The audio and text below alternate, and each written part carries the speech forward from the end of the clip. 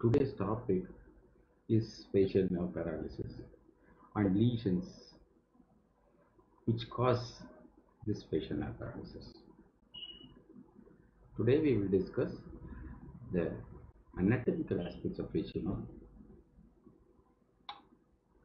the various routes it takes to come out of the skull into the temporal bone and into the face. Then we will discuss various lesions affecting the facial nerve causing paralysis, and we will also discuss the various management modalities which are available to us. Now, facial nerve is actually very unique because it supplies the motor nerves of the face. So nobody can hide the facial nerve paralysis because it is very much evident on the face for everybody to see. So it is actually a dreaded nerve as far as otologists and parotid surgeons are concerned because they can inadvertently cause damage to the facial nerve, leading on to facial paralysis. In other words, paralysis of the facial musculature. Mind you, every nerve which is affected has got a ability to regenerate. Facial nerve is so complex that this regeneration process may not be perfect 100% of the time. So what could happen if the regeneration process goes haywire? It can cause abnormal connectivity. So what can happen if the facial nerve regeneration process creates abnormal connectivity? For example, you all know the terminology crocodile tears. What exactly it means? The crocodile, when it sees a prey, it starts to tear. Why tears occur in crocodile's eye? Because the salivary gland of the crocodile as well as its lacrimal gland are supplied by the same nerves. So when the salivary gland is stimulated, automatically the lacrimal gland also gets stimulated and leads on to lacrimation.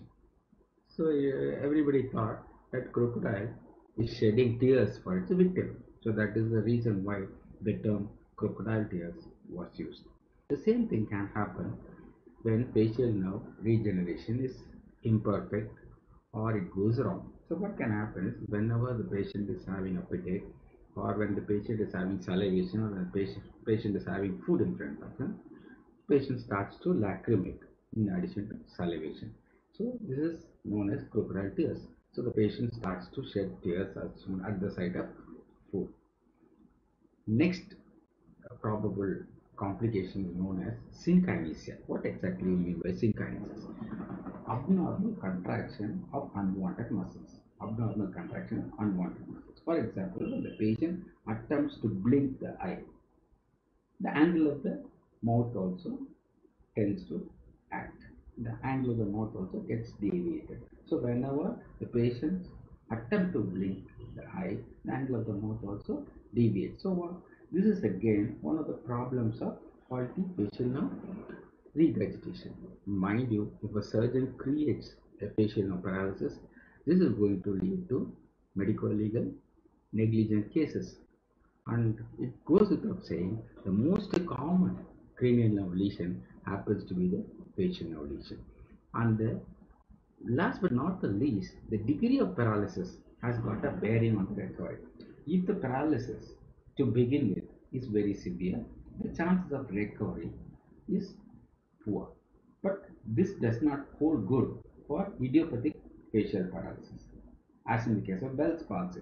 In Bell's palsy, the paralysis can be very severe to start with, but this severity has got no bearing on the reparative ability or the regaining of the function of the musculature of the face. So, in patients with Bell's palsy, even though they have a severe degree of paralysis involving the facial musculature, they have excellent prognosis. They have a chance of more than 90% chance of regaining the facial muscle function.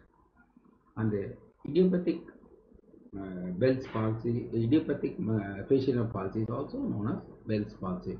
You can make a diagnosis of Bell's palsy only after ruling out all the other cases of facial muscular paralysis, all the other known causes of facial muscular paralysis.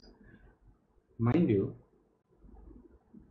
acute otitis media can lead to facial paralysis. This occurs commonly in patients who have a dehiscent facial nerve or a facial nerve which does not have a fallopian canal. So the nerve is exposed to the bacteria as well as the purulent material inside the midline cavity. So acute otitis media can cause facial nerve paralysis. And the degree of paralysis again has got a bearing on the completeness of the recovery. And chronic suppurative otitis media can cause facial nerve paralysis because of the erosion of the fallopian canal caused by granulation tissue or cholesteatoma. And the role of electrophysiological examination in these patients is very important because it helps us to have an idea of the prognosis of the lesion. We can tell the patient whether what the chances of recovery are. It also serves as an indication for more aggressive therapy, whether the patient needs active surgical intervention or not. So that question can be answered only after doing this electrophysiological tests. And facial palsy in acute otitis media are commonly seen in children. I have been telling you the facial palsy in acute otitis media is commonly seen in children. And then I have already stressed again, commonly occurs in children, the exit facial nerve. And then it is very common. It was initially common in the pre-antibiotic era where these infections were not treated aggressively with antibiotics. Prognosis is fairly good. And pathophysiology, how exactly acute otitis media cause facial paralysis? Acute otitis media always causes an alteration in the midline environment. The alterations can be elevation of the midline pressure, there can be osteotic reaction, acute inflammation wherein the facial nerve physiology could be directly affected. Acute inflammatory process can affect the physiology of the facial nerve. Retrograde infection within the facial canal. What happens is when a small segment of the facial nerve is exposed due to dehiscence, infection can permeate that area and it can spread retrogradely and can affect up to the caudate, ascend via even the caudate nerve and can affect the entire facial nerve. I repeat again, retrograde infection within the facial nerve can occur. Even a small dehiscence is sufficient to ensure spread of bacterial infection or spread of viral infection takes place within the facial nerve. Even the caudate tympani nerve, which is a little bit exposed inside the midline cavity, can be involved in acute otitis media infections, and this caudate tympani nerve infections can travel via the caudate tympani nerve to involve the facial nerve. Even though the facial nerve canal may be intact, still facial paralysis can occur in acute suppurative otitis media because the caudate tympanic branch of the facial nerve is exposed to the environment, exposed to the midline environment, and suppuration or collection of pus, infection in the midline cavity can spread retrogradely from the caudate tympanic nerve to involve the entire facial nerve. And then there is a neurovascular communication between the mid layer and the facial nerve. So infection from the mid layer can spread via the vascularity as well as nerves, exposed nerves, and to reach the facial nerve cause facial nerve paralysis. Infection causing compression of vessel supplying the facial nerve. Again, infection, I've already told you, there is a elevation of mid-layer pressure. This elevation of mid-layer pressure can cause compression of the blood vessels supplying the facial nerve, causing localized ischemia and subsequent infarction. So the labyrinthine segment of the facial nerve is more vulnerable to vascular insults than any other portion of the facial nerve. That we will see later. Now, chronic otitis media can cause erosion of the fallopian canal, the formation of granulation tissue. The fallopian canal per se can be eroded by cholesteatoma, and mind you, it is not as good. Prognosis is not as good as in AOM. In chronic otitis media, the prognosis is rather poor, and these patients may not recover 100% if treatment is not initiated properly.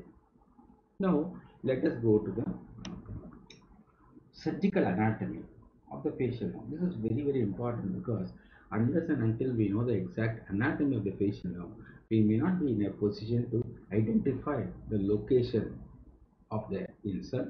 We may not be able to identify the various problems which lead to facial nerve paralysis. And the uniqueness of the anatomical uniqueness of facial nerve, the course of the facial nerve is very complex, and the only cranial nerve which winds around the abducens nerve nucleus.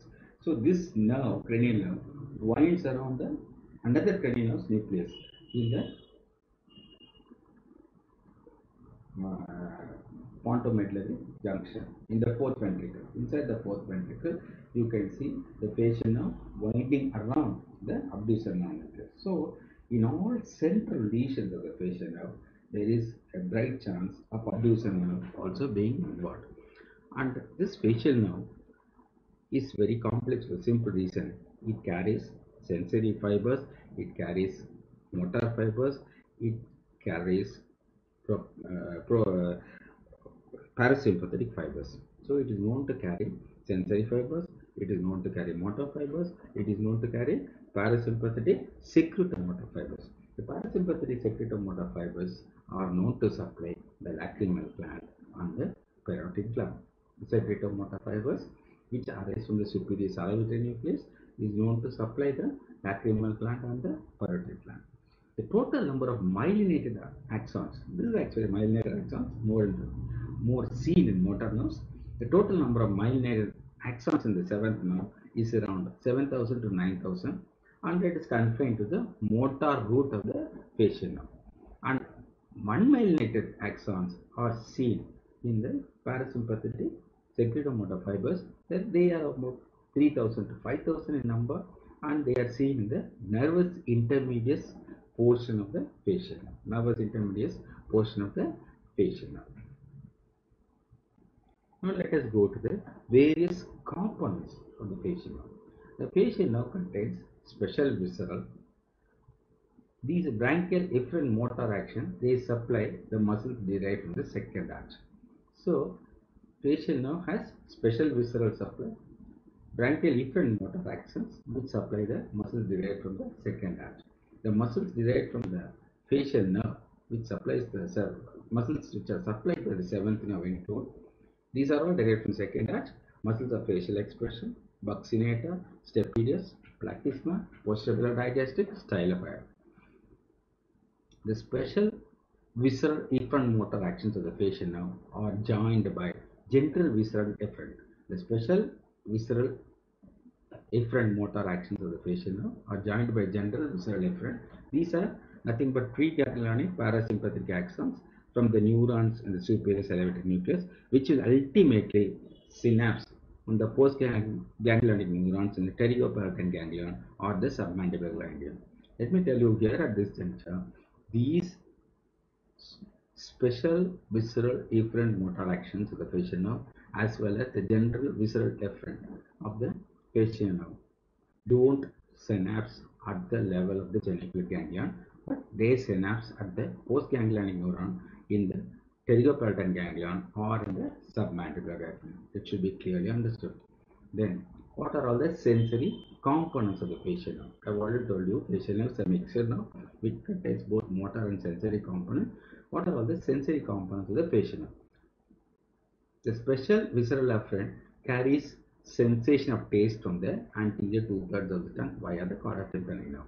The first sensory component happens to be the special visceral efferent, which carry sensation of taste from the anterior two-thirds of the tongue via the chorda tympani nerve.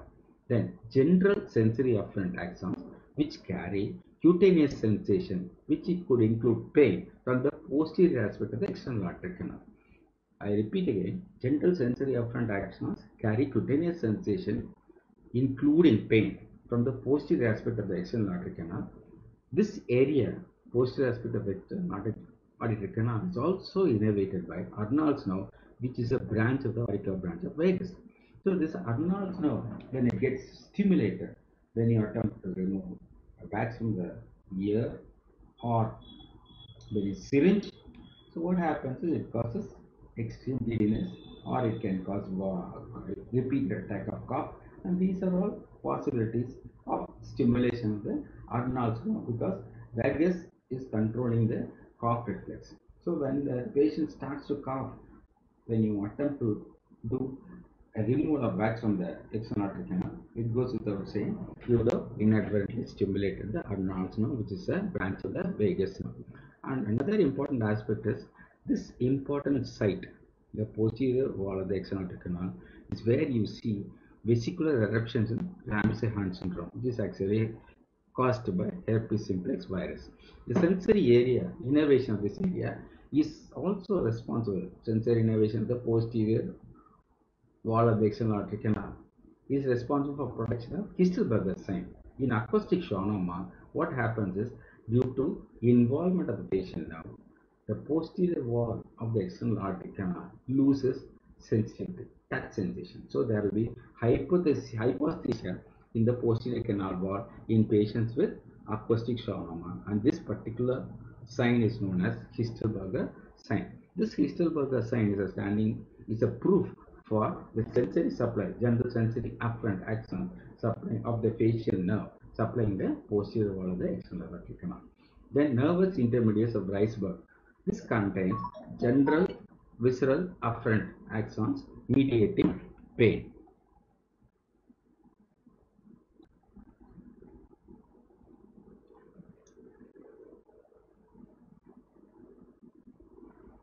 Now, nervous intermediates of Reisberg, I repeat, contain general visceral afferent axons that mediate pain from the tongue and oropharynx. This important connection will account for the presence of rashes in the soft palate, anterior pillar of tonsil, and anterior two-thirds of tongue in Ramsay-Hunt syndrome. So, in Ramsay-Hunt syndrome, which is actually caused by herpes simplex virus infection,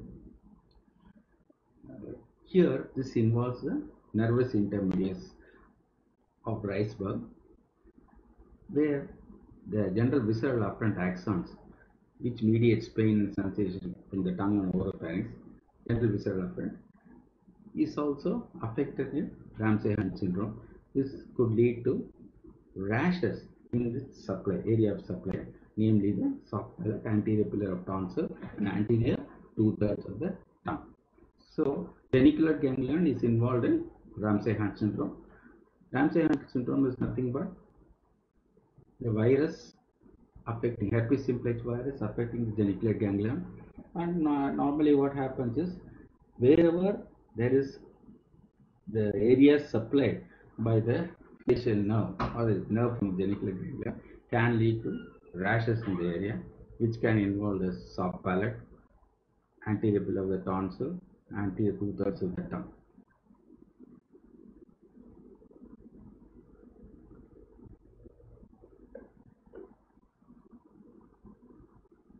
Now let us see the motor component. The motor axons of the facial nerve, they arise from the neurons in the facial nuclear complex. This is actually present in the lateral portion of the central tegmen of pons, just above the pons medulla transition. So this is actually the level of the pons medulla transition. This image shows a section being made at the pons medulla transition. This is actually the nucleus of the facial nerve from which the motor fibers originate, and these fibers runs posterior medially. You follow the cursor. This is the abducens nerve nucleus, and then runs through the pons, arching over the abducens nerve, arches over the abducens nerve, then turns anterolaterally to exit the brainstem. So, lesions involving the facial nerve nucleus in this area can also involve the abducens nerve also. And one more curious finding which has recently surfaced is the motor nucleus of the nerve to stapedius does not reside in the seventh nerve nucleus. It is not within the seventh nerve nucleus. it is outside the seventh nerve nucleus. I repeat again, the nerve to stapedius muscle, the nucleus which supplies the nerve to stapedius muscle, arises outside the seventh nerve nucleus. So any lesion involving the seventh nerve nucleus could spare the stapedius muscle for the simple reason because the nerve to stapedius is arising from a separate nucleus outside the facial nucleus.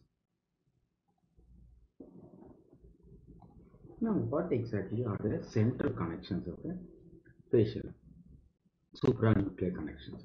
The neurons of the face area of the motor cortex, they have bilateral projection. They project to both sides.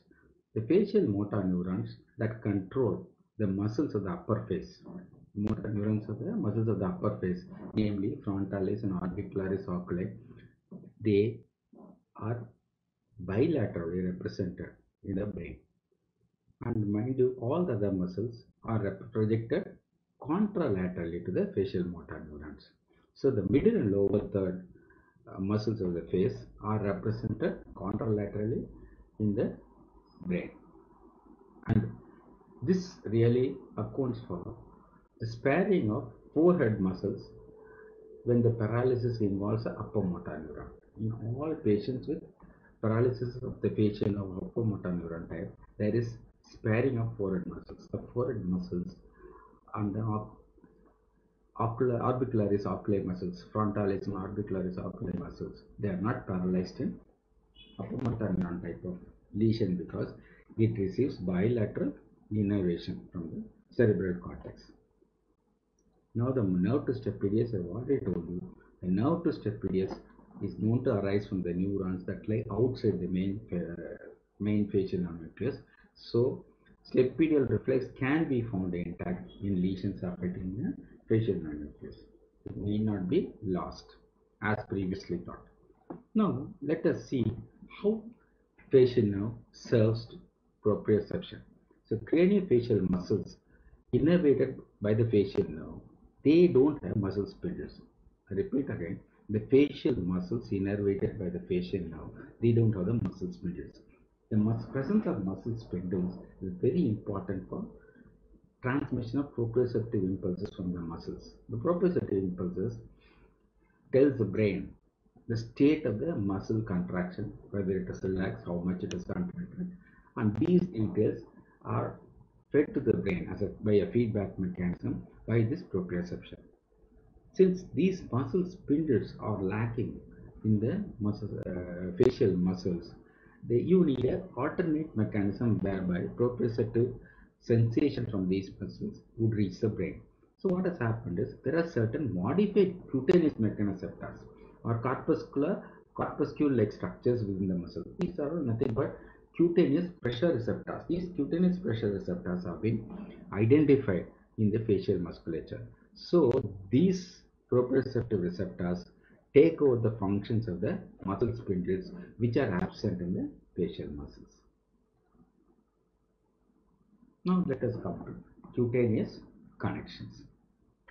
So the cutaneous connections or sensory innervation, because the facial nerve has both intra and extracranial connections with the cutaneous branches of all three divisions of the trigeminal nerve. I repeat again, the facial nerve has intracranial as well as extracranial communication with the cutaneous branches of the fifth cranial nerve, and the branches include trigeminal nerve, vestibular, and then it also communicates with the vestibulocochlear nerve. It also communicates with the glossopharyngeal nerve. It also communicates with the vagus nerve, and also with the cervical nerves, including the greater auricular, lesser occipital, transverse cervical nerve. So it is interconnected with other sensory nerve also. Facial nerve is interconnected with other cranial nerves, namely trigeminal nerve. All the divisions of the trigeminal nerve are connected to the facial nerve. Branches of the vestibulocochlear nerve are connected to the facial nerve. And glossopharyngeal nerve branches are connected to the facial nerve. Vagus nerves are connected to the facial nerve. The nerve branches of the cervical plexus, which includes the greater auricular nerve, lesser occipital nerve, and transverse cervical nerve also has interconnection, cutaneous connections with the seventh cranial nerve. So these cutaneous connections are very important because they facilitate tumor spread. Some of the tumors from the parotid, like mucoepidermoid carcinoma, is known to cause perineural spread. So tumor spread can occur through these interconnections. So when the parotid tumor can cause focal plane paralysis because of the interconnections with the vagus nerve, interconnection with the vagus nerve. So this can explain focal plane paralysis seen in parotid malignancies. Intracranial extensions of the tumor mass in parotid malignancy. This is because of the extensive interconnections between the other cranial nerves.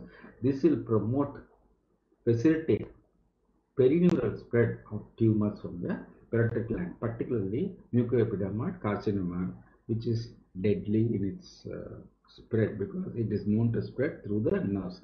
Perineural spread is common in these types of tumors. Now let us come to the various branches of the parotid nerve. The parotid nerve, actually, I already told you about the various connections with the parotid nerve. This is actually a diagrammatic representation of the intracranial course as well as the extracranial course of the facial nerve. And this actually is a facial motor nucleus, and this is the abducens nerve nucleus. I already told you this nerve curves above the abducens nerve nucleus and comes out of the brain at the junction of the pons and medulla, pontomedullary junction. And now let us dwell a little bit into the nervous intermediaries, which accompanies the facial nerve. This is actually, it conducts general visceral efferent, special visceral afferent, and general visceral afferent axons, and these axons contribute to the nervous intermediaries of Reisberg. This nerve actually lies between the motor root of the facial nerve and the vestibulocochlear nerve. So nervous intermediaries lies between the motor root of the facial nerve as well as the vestibulocochlear nerve as it comes out of the brainstem. The axons of the motor root of the facial nerve and the nervous intermediaries freely intermingle within the pons. I repeat again, the axons of the motor unit of the facial nerve and the nervous intermediaries intermingle with the substance of within the substance of the pons, but they emerge separately. Even though they intermingle within the pons, when they come out at the pontomedullary junction, they separate. They come out separately. They emerge separately. And the route of entry or exit zones of the facial nerve and nervous intermediaries and the more distal transition zones of these nerves are very important because this is where microvascular decompression can be attempted. So what happens when these nervous intermediaries of Reisberg and the facial nerve come out of the at the level of the pontomedullary junction? At this particular junction, the central myelin is actually this central myelin which is found in the central nervous system is produced by the oligodendrocytes, and then when it comes out, these nerves are covered by peripheral myelin. These peripheral myelin are produced by the Schwann cells. So mind you, the myelin material inside the brain is known as the central myelin, and the myelin material which is seen outside the brain is known as peripheral myelin. So when this nerve within the brain, it is covered by the central myelin which is produced by the oligodendrocytes. The moment it comes out of the brain, it is no more lined by peripheral myelin, central myelin, sorry, it is no more lined by central myelin, but it is covered by peripheral myelin, which is produced by the Schwann cells. So this is where swelling occurs in the nerve, and it can cause occurs due to inflammation in that area, and this can lead to hemifacial spasm due to constant irritation. So microvascular decompression should be attempted in this area to treat hemifacial spasm. And this is actually the diagrammatic illustration of the nervous intermediaries of Reisberg.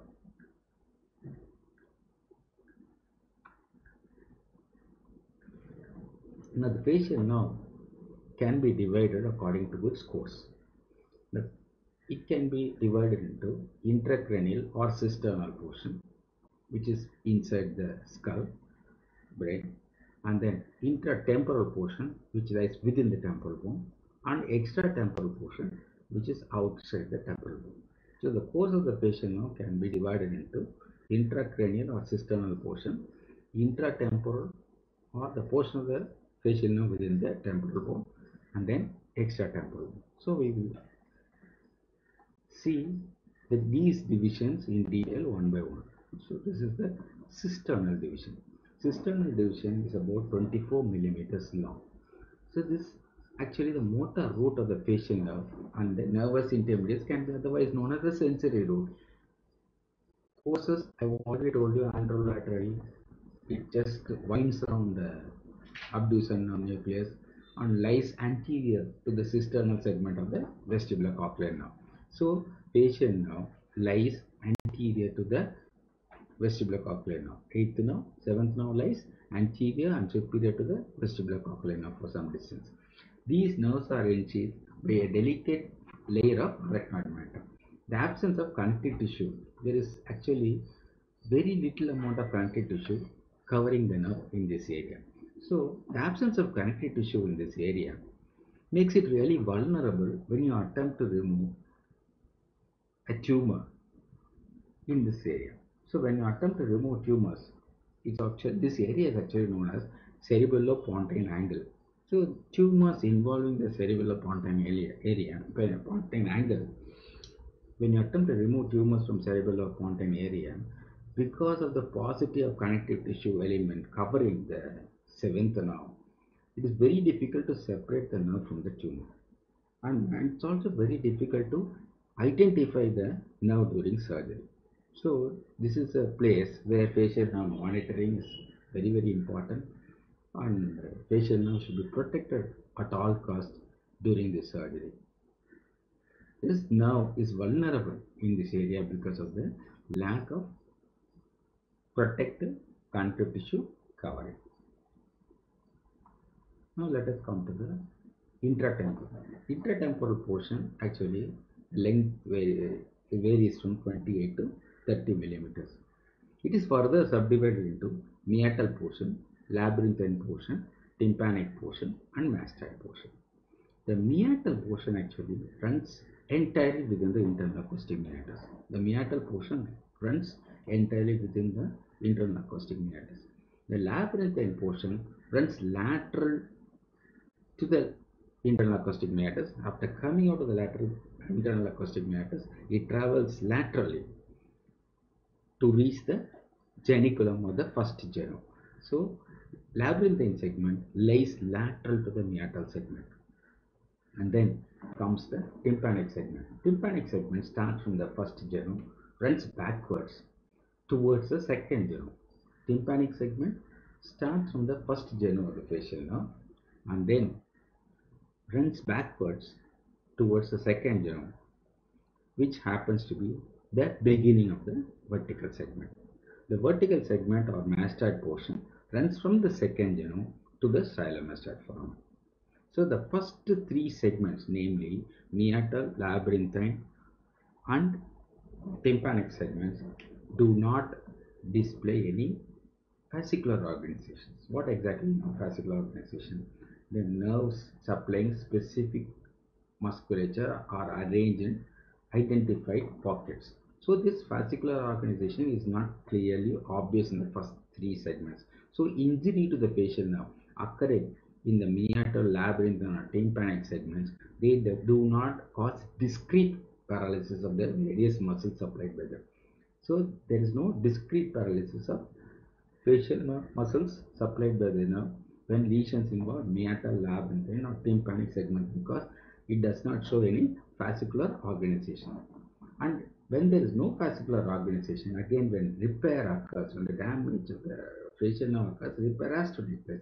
And this reparative process cannot be perfect when there is no fascicular organization, because when there is no fascicular organization, the repair will be chaotic.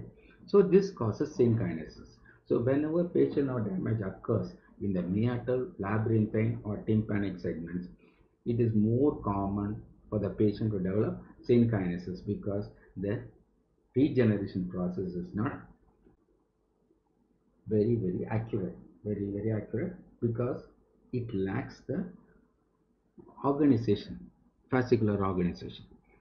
These proximal segments, mind you, labyrinthine, namely in meatal, labyrinthine, and tympanic segments, they are invested by arachnoid matter. These segments, proximal segments, are invested by arachnoid matter.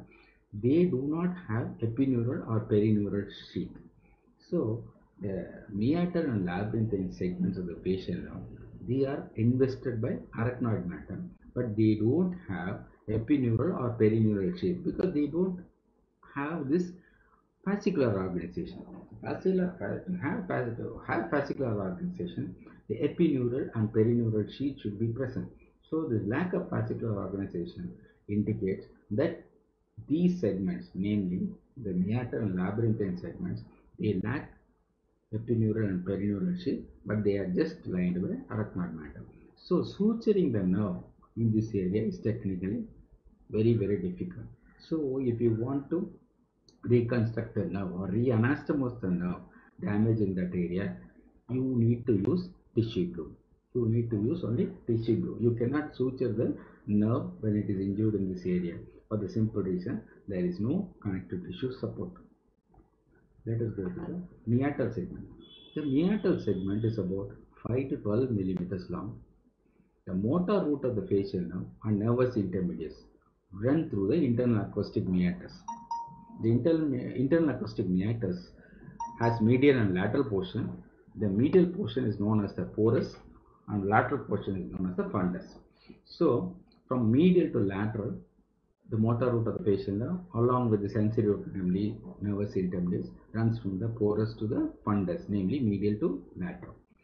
And this portion of the facial nerve is also accompanied by the cochlear nerve and the superior and inferior vestibular nerve and labyrinthine artery. So this facial nerve along with its sensory component is accompanied by cochlear nerve and the superior and inferior vestibular nerves and the labyrinthine artery.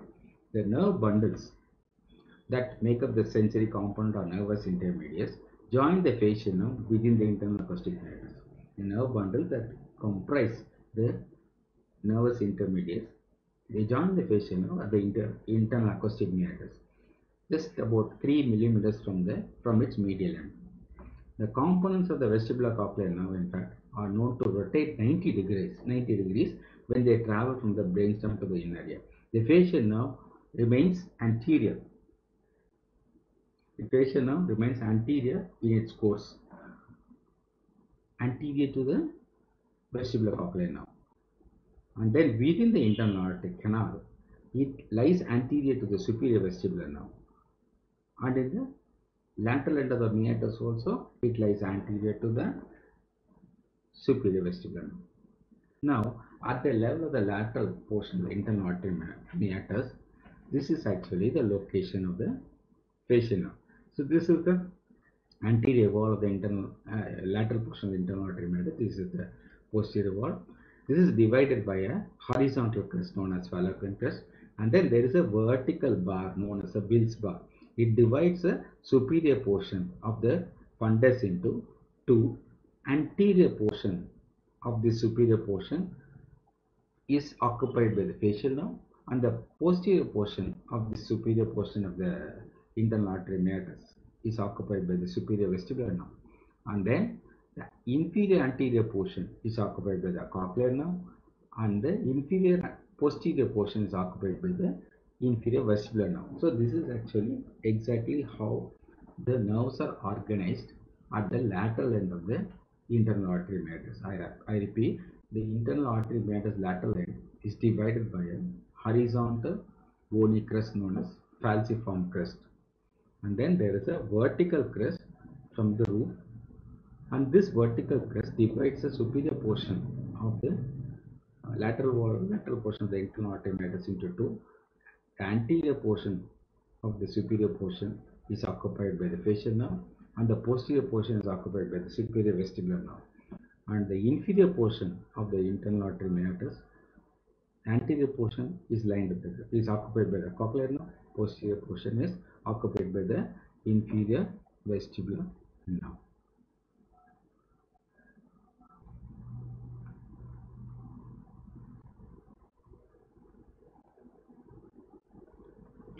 Now let us view the applied aspects of the lateral portion of the internal auditory meatus. The close anatomical relationship between the motor root of the facial nerve, nervus intermedius, and vestibulocochlear nerve. Here in this area, could very well explain the disturbances caused in lacrimation, taste, salivary flow, hearing, balance, facial motor control, loss in patients with CP angle lesion.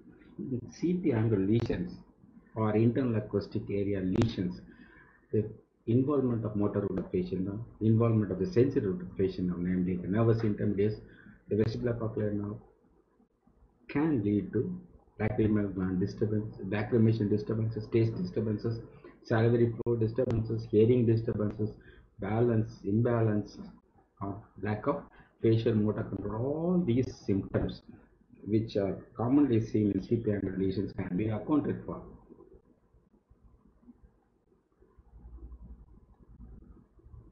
Now let us go to the labyrinthine segment. This is actually a diagrammatic representation of the labyrinthine segment of the facial nerve. It starts from the first genu, extends up to the second genu. Mind you, the labyrinthine segment starts from the first genu and extends to the second genu. It is about 3 to 5 millimeters long. It is the shortest part of the facial nerve. This is the shortest segment of the facial nerve and also the narrowest segment of the facial nerve. It is about 0.68 millimeters. This is only segment of the nerve that lacks the anastomotic blood supply to this area. Here there is no vascular cascade anastomosis. So what happens is this area is highly vulnerable to insult. So first genu, starting from the first genu up to the second genu, this forms the labyrinthine segment, is highly vulnerable. This is highly vulnerable because of its narrow distance and then because of the lack of arterial cascade. So commonly involved in edema following inflammation. So at the distal end of the labyrinthine segment, the geniculate ganglion forms a sharp hairpin bend, that is a first genu. Here this is the geniculate ganglion, this forms a first genu. This is the labyrinthine segment, shortest portion. This is the, you watch my cursor, this is the labyrinthine segment. The commonest area where the facial nerve is involved, around 43% of facial nerve paralysis occur in this area, involves the labyrinthine segment, because this happens to be the narrowest and this is also the shortest. It lacks the arterial anastomotic arcades supplying the blood vessel. And mind you, here there is a hairpin bend, that is the first genu. This is geniculate ganglion. So the facial nerve from the labyrinthine segment makes a hairpin bend here. The extension is from the internal acoustic meatus to the first genu is the labyrinthine segment. The distal end of the labyrinthine segment, namely the first genu, is also known as the geniculate ganglion. So at the genu, this nerve at the level of genu, it is cradled by the superior semicircular canal. See, you see, this is the superior semicircular canal. Posteriorly, at the level of the first genu, the relationship at the level of the first genu includes superior semicircular canal. Posteriorly, anteriorly, inferiorly, you have the cochlea. Anterior, inferior, you have the cochlea. So now this portion of the nerve could be accompanied by the subarachnoid space. So this portion of the nerve can be accompanied by the subarachnoid space. This subarachnoid space can extend up to the level of the geniculate ganglion. Now let us see what exactly is the role of the geniculate ganglion. Geniculate ganglion is a sensory ganglion. I repeat again, geniculate ganglion is a sensory ganglion. But mind you, it does not contain synapses. It does not contain synapses. The central processes of general somatic afferent neurons in the ganglion carry pain from the external auditory canal and terminate somatically in the spinal tract of trigeminal nerve. The central process of general somatic afferent neurons inside the ganglion, they carry pain from the external auditory canal and they terminate in the spinal tract of the trigeminal nerve. The central process of special visceral afferent, the somatic visceral afferent neurons in the geniculate ganglion carry taste from the anterior two-thirds of the tongue.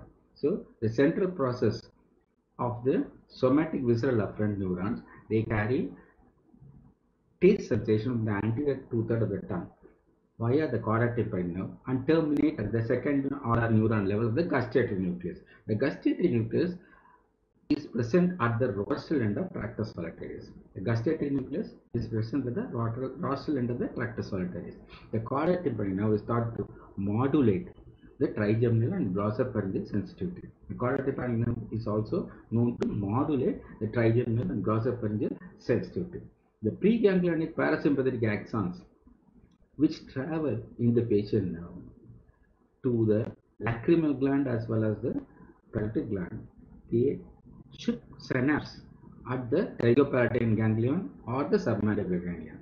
So these preganglionic parasympathetic axon should synapse at the either at the pterygopalatine ganglion or at the submandibular ganglion, but they pass through the genicular ganglion, but they don't synapse there. I have already told you the genicular ganglion does not contain any synapse. So the preganglionic parasympathetic axons destined to synapse at the postganglionic neurons in either the pterygopalatine or submandibular ganglion pass through the genicular ganglion and they pass without synapse.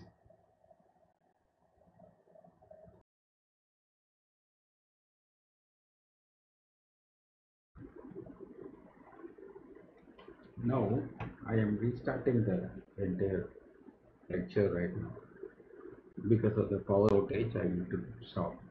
Let us start from the labyrinthine segment. While I was explaining the labyrinthine segment, I erroneously pointed out the tympanic portion as the labyrinthine segment. Let me tell you, the length of the labyrinthine segment is about 3 to 5 millimeters. It happens to be the shortest of the facial nerve segments, and it is also the narrowest portion of the facial nerve segment. It starts from the lateral end of the internal acoustic meatus and lasts up to the first genome. This is actually the portion of the labyrinthine segment, not this.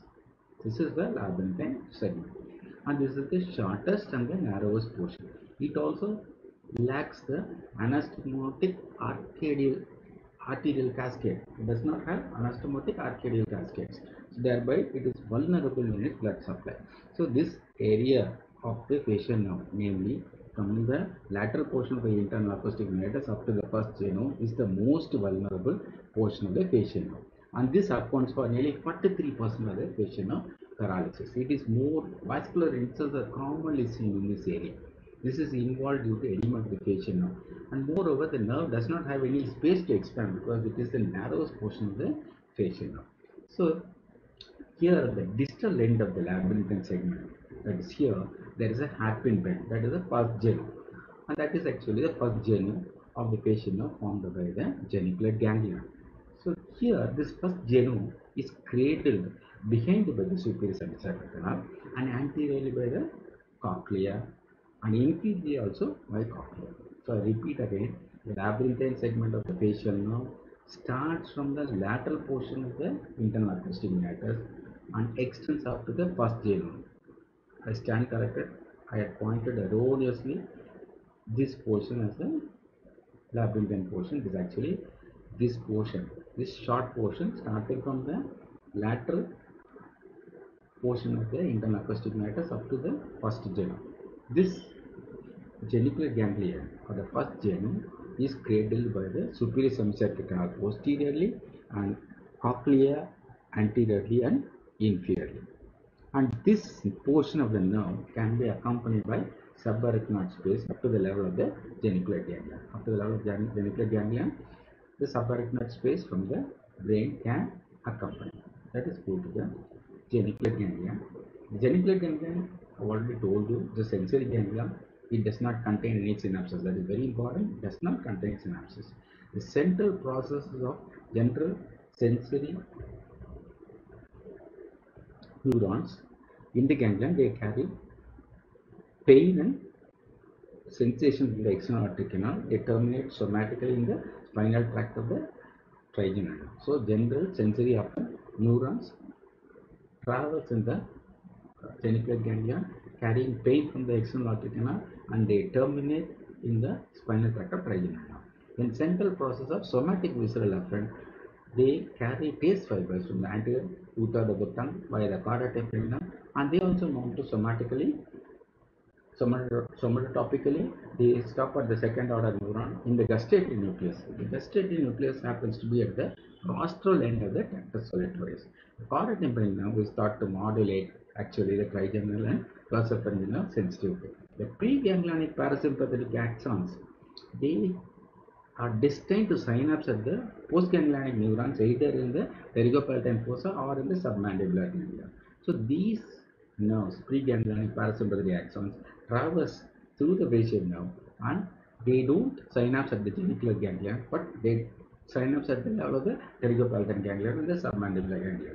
These fibers carry secretomotor fibers to the lacrimal gland and the salivary glands. Let us go to the applied anatomy of the genicular ganglion. Genicular ganglion actually lies in a fossa. It is covered by very thin layer of bone. So this thin layer of bone separates the genicular ganglion from the middle cranial fossa. Dehiscences are common in this area.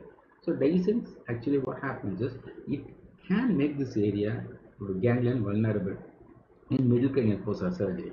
So whenever you are attempting to do a middle cranial fossa surgery, dehiscence in this area can lead to risk of damaging the genicular ganglion. So enlarged genicular ganglion fossa, when seen in CT, actually should strengthen the diagnosis of genicular ganglion fossa fracture in patients with traumatic facial palsy. So in patients with traumatic facial palsy, if you do a CT and you see the genicular ganglion fossa slightly enlarged, it really strengthens the diagnosis that there is a damage to this ganglion due to trauma. And during translabyrinthine surgeries, the labyrinthine portion of the patient is at risk.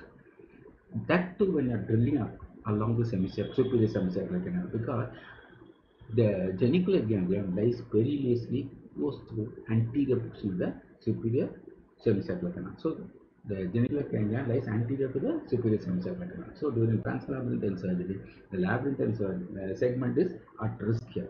The labyrinthine segment is likely to be injured even in temporal bone fractures. This can occur due to direct compression of the nerve due to bony fragments.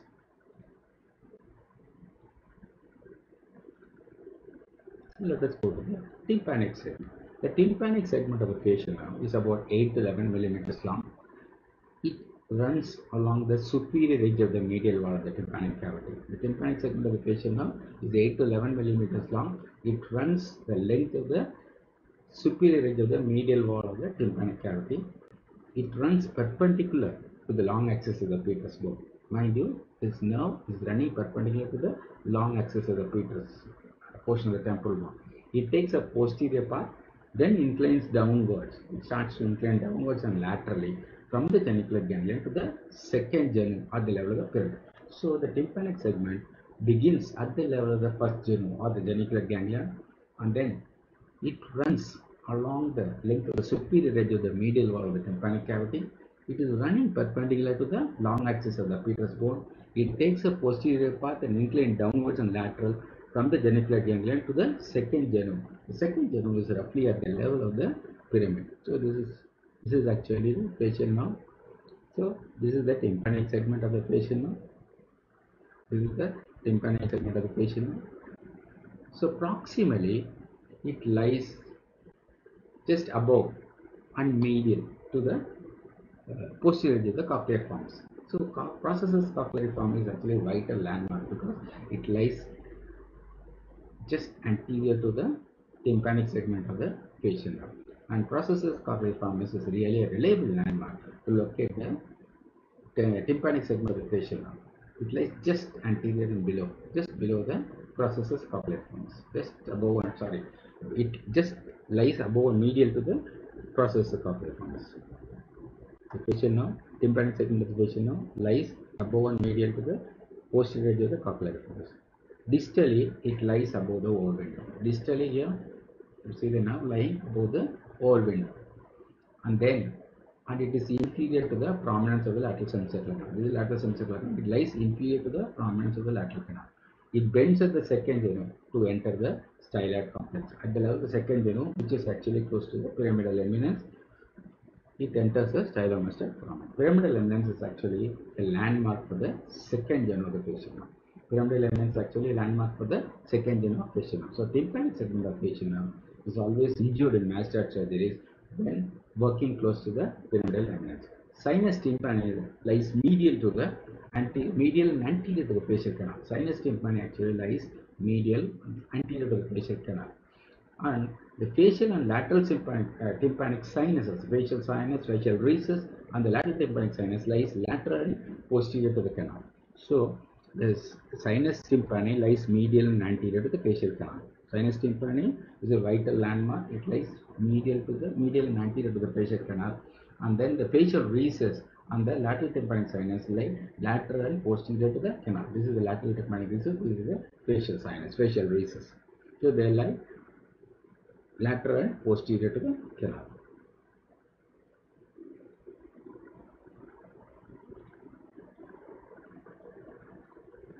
Let us come to the mastoid segment.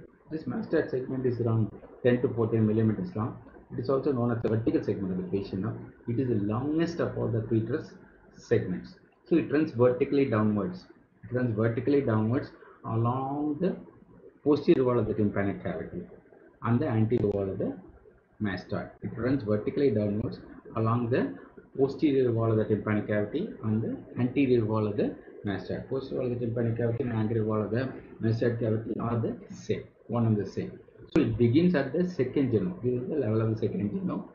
Just distal to the pyramid. Just distal to the pyramid, it starts with second genome and then runs down to exit via the stylomastoid foramen present at the mastoid tip. See here, there is a vital landmark, bony landmark. There is a known as a digastric ridge raised by the digastric muscle. So the digastric ridge, which lies just at the medial aspect of the mastoid tip. Digastric ridge lies at the medial aspect of the mastoid tip. It points to the lateral and inferior aspect of the mastoid segment of the facial nerve. The digastric ridge really points to the lateral and inferior aspect of the facial nerve. So this is the digastric ridge, and this is the lateral and inferior aspect of the digastric ridge is a landmark for this facial nerve. The line drawn between the anterior end of the digastric ridge and the sharp process of incus really marks the path taken by the vertical segment of the facial nerve.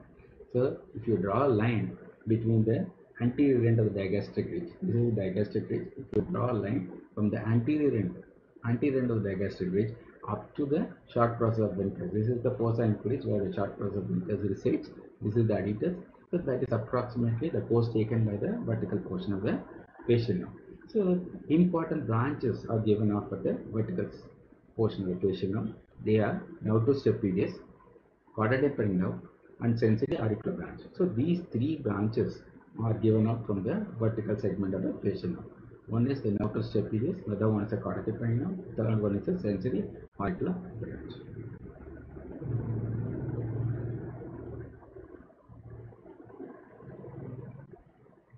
Now let us go to the extratemporal portion of the facial nerve. Actually, this exits, the facial nerve exits from the stylomastoid foramen, enters the main trunk, enters the parotid gland, really high up on the posterior medial aspect. The main trunk exits from the stylomastoid foramen, it enters the parotid gland along its posterior medial surface, high up, it passes forwards and downwards behind the ramus of the mandible. Within the gland, it divides into two main branches, upper temporofacial and lower cervicofacial trunk. Its length is around 8 to 22 millimeters. The following branches are given up by the main trunk. They are the temporal, zygomatic, buccal, marginal mandibular, and cervical. So these are really 5 branches. They are known as pes and serenus. These are known as pes and serenus, 5 feet. So branches given by the facial nerve from within the parotid gland are the temporal, zygomatic, buccal, marginal mandibular, and cervical.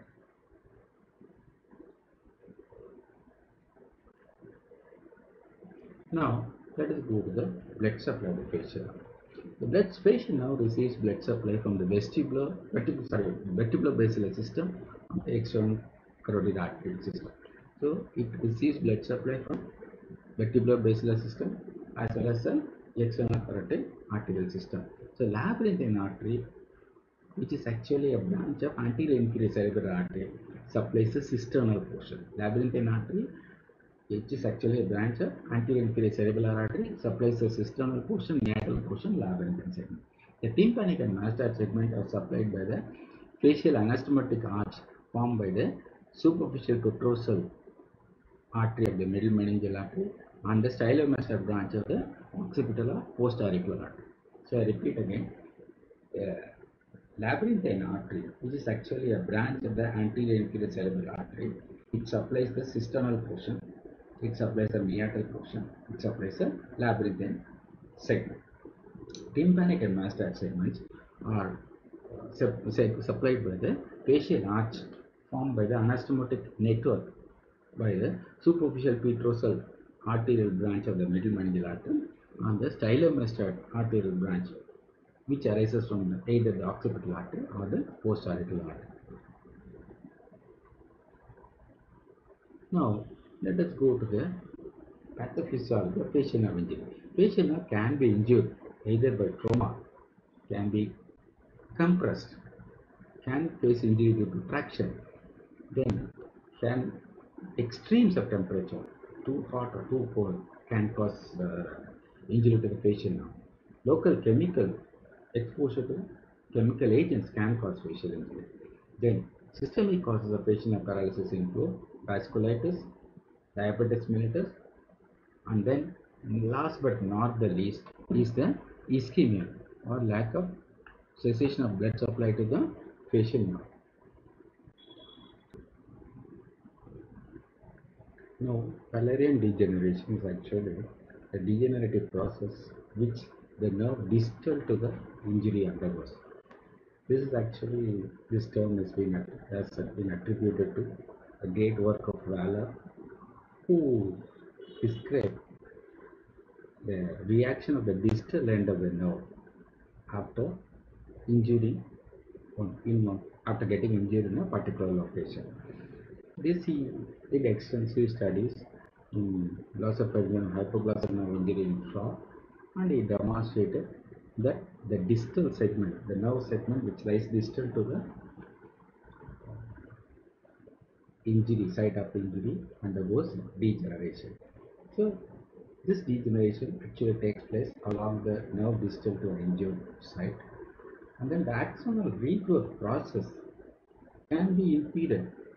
Any nerve injured tries to regenerate, tries to regrow, but this process of regrowth can be impeded by endonuclear fibrosis or aging, aging mechanism which occurs in the Schwann cell. So what happens is, here this diagram shows here the exact site of injury is here indicated by a lightning, symbol of lightning. What happens is the segment distal to the site of injury has undergone degeneration. So what the major importance is, the distal end, the degeneration process proceeds real fast. So if you want to perform a repair, the earlier the repair, the better will be the regeneration. So time is muscle. The popular adage goes, time is muscle.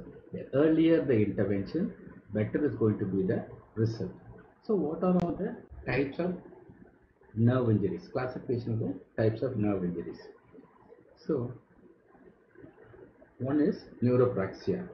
Neuropraxia is actually a transient phenomenon which occurs due to compression or gradual stretching of the nerve. So this is actually a physiological block.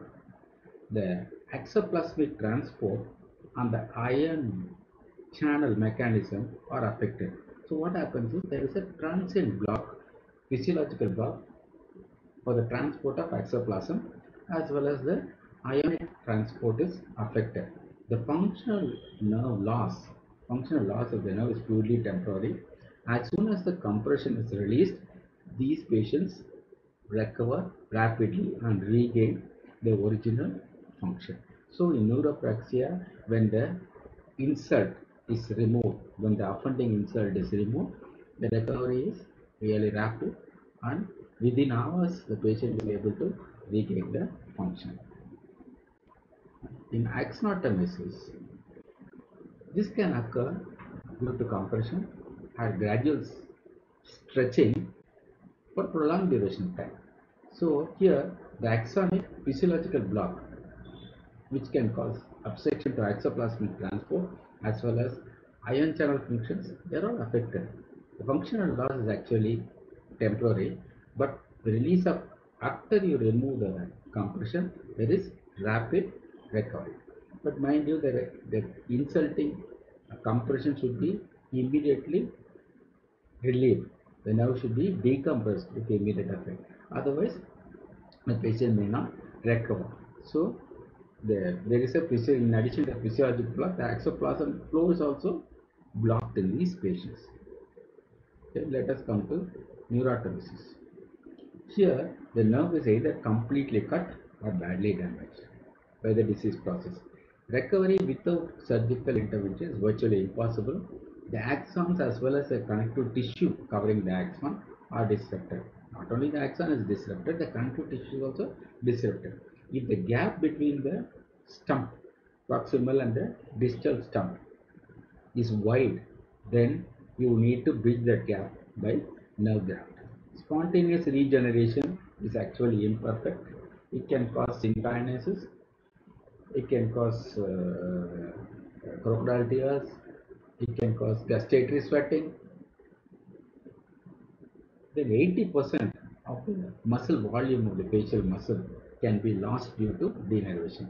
Nearly 80% of the muscle volume can be lost due to denervation. And cutaneous sensory receptors also regenerate slowly. So surgical repair is a must in patients with neurotomesis. Now Sunderland, he applied a classification.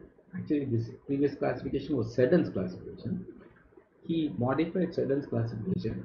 He added a few more categories to the category of axonotmesis to explain it better. Because axonotmesis, he covered a few levels of injury. So, it will, in order to improve the accurate prognostic evaluation of the patient of lesions, and that too in patients with axonotmesis, he derived this classification. According to Sunderland, grade 1 is actually neuropraxia of Seddon's criteria. In grade 2, axons degenerate distal to the site of the lesion. Whenever there is an insult, I have already told you, there is certain amount of degeneration of the axon distal to the site of the lesion. And this is irrespective of the caliber of the endoneurium. Irrespective of the size of the endoneurium or the caliber of the endoneurium, this degeneration occurs. So there is loss of endoneurium, there is loss of perineurium, there is loss of epineurium. Epineurium is intact. So what happens in grade 2 is the axons degeneration occurs, axons degenerate distal to the site of lesion, but endoneurium and perineurium are lost. Endoneurium and perineurium are lost, but the outer epineurium remains intact. So endoneurium and perineurium connective tissues covering the nerve, the inner and the middle layer covering, namely the endoneurium and perineurium are lost, and the outer epineurium is intact. Since the outer epineurium is intact, Schwann cell can grow through these epineurial tubes. It can grow through these epineurial tubes and can start the regenerative process. In grade 3, endoneurium is also disrupted. So, in addition to the epineurium and perineurium, the endoneurium also is obstructed. Here, the axons degenerated distal to the site of the lesion, and here the reparative process may not be that perfect. In grade 4, the perineurium is also affected and axons degenerated distal to the site of the lesion. In grade 5, the total loss is there, and there is rapid degeneration of the nerve.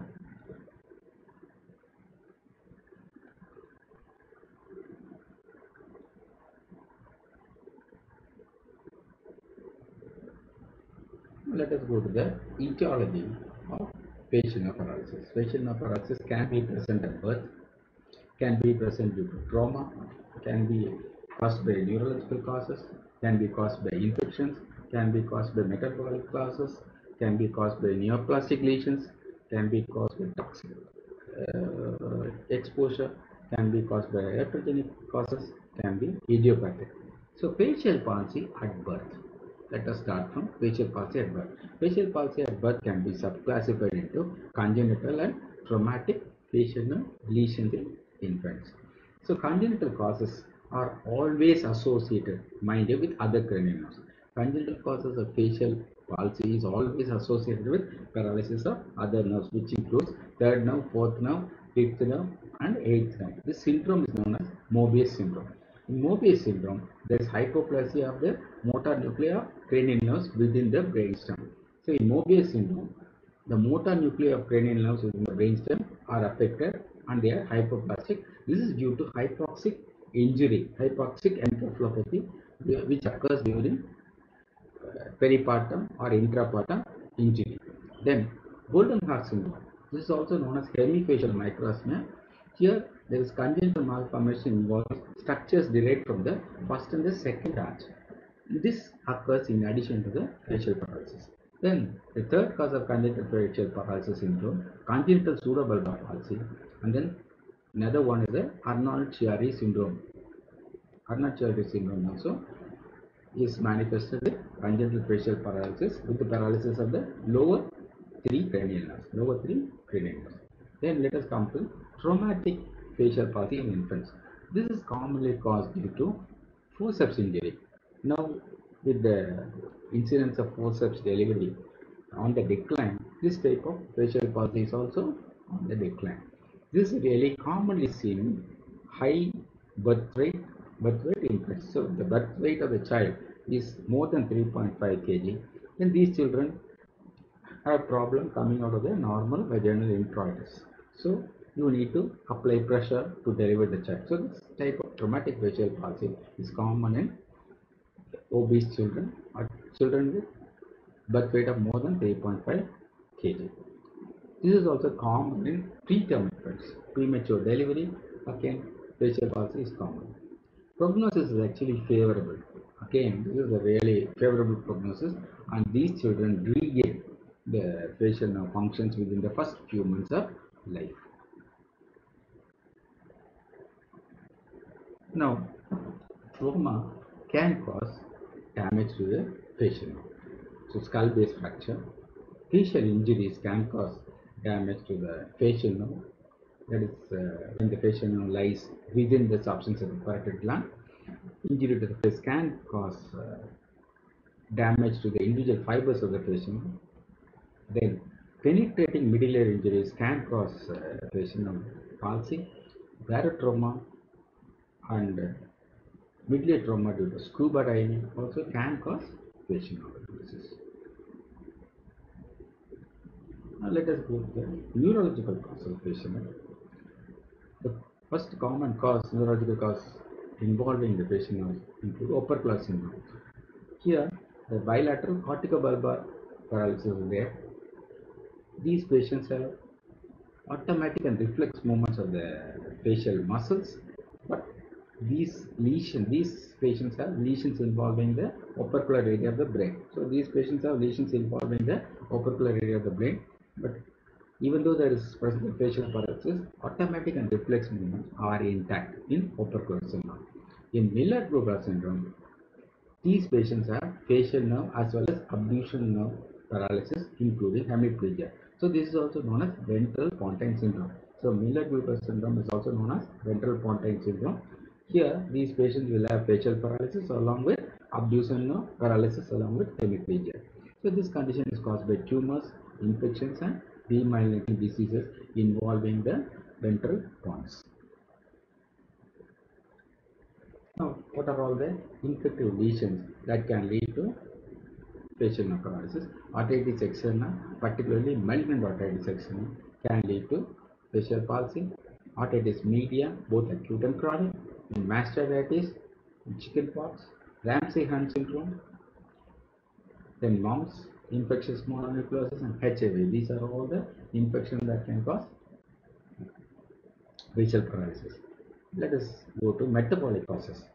Some of the common metabolic causes of facial nerve paralysis include diabetes mellitus, hyperthyroidism, pregnancy, hypertension, and acute porphyria. Now, neoplastic causes of facial paralysis. Tumors involving the carotid gland can cause facial paralysis. Polycytoma of the medullary cavity can cause facial paralysis. Tumors involving the facial nerve, like schwannomas, can cause facial paralysis. Glomus jugular or other cerebellopontine angle tumor like acoustic neuroma can cause facial paralysis. Leukemia can cause facial paralysis. Meningioma, hemangioblastoma, aneurysm involving a carotid artery, and fibrous dysplasia can cause facial paralysis. No, toxic causes of facial paralysis include exposure to thalidomide, exposure to ethylene glycol, alcoholism, arsenic intoxication, tetanus, diphtheria, carbon monoxide. So these are all the toxic agents that can cause facial paralysis. Iatrogenic cause of facial paralysis include the autological surgeries, including mastectomies, stapedectomy, and then carotid surgery, again another common cause of facial paralysis. Then mandibular block anesthesia, when you attempt to reduce mandibular block, can inadvertently cause facial paralysis by injecting local anesthesia close proximity to the patient. And of course, mandibular block anesthesia, the facial palsy is transient, which the patient will recover as soon as the effect of local anesthesia wears.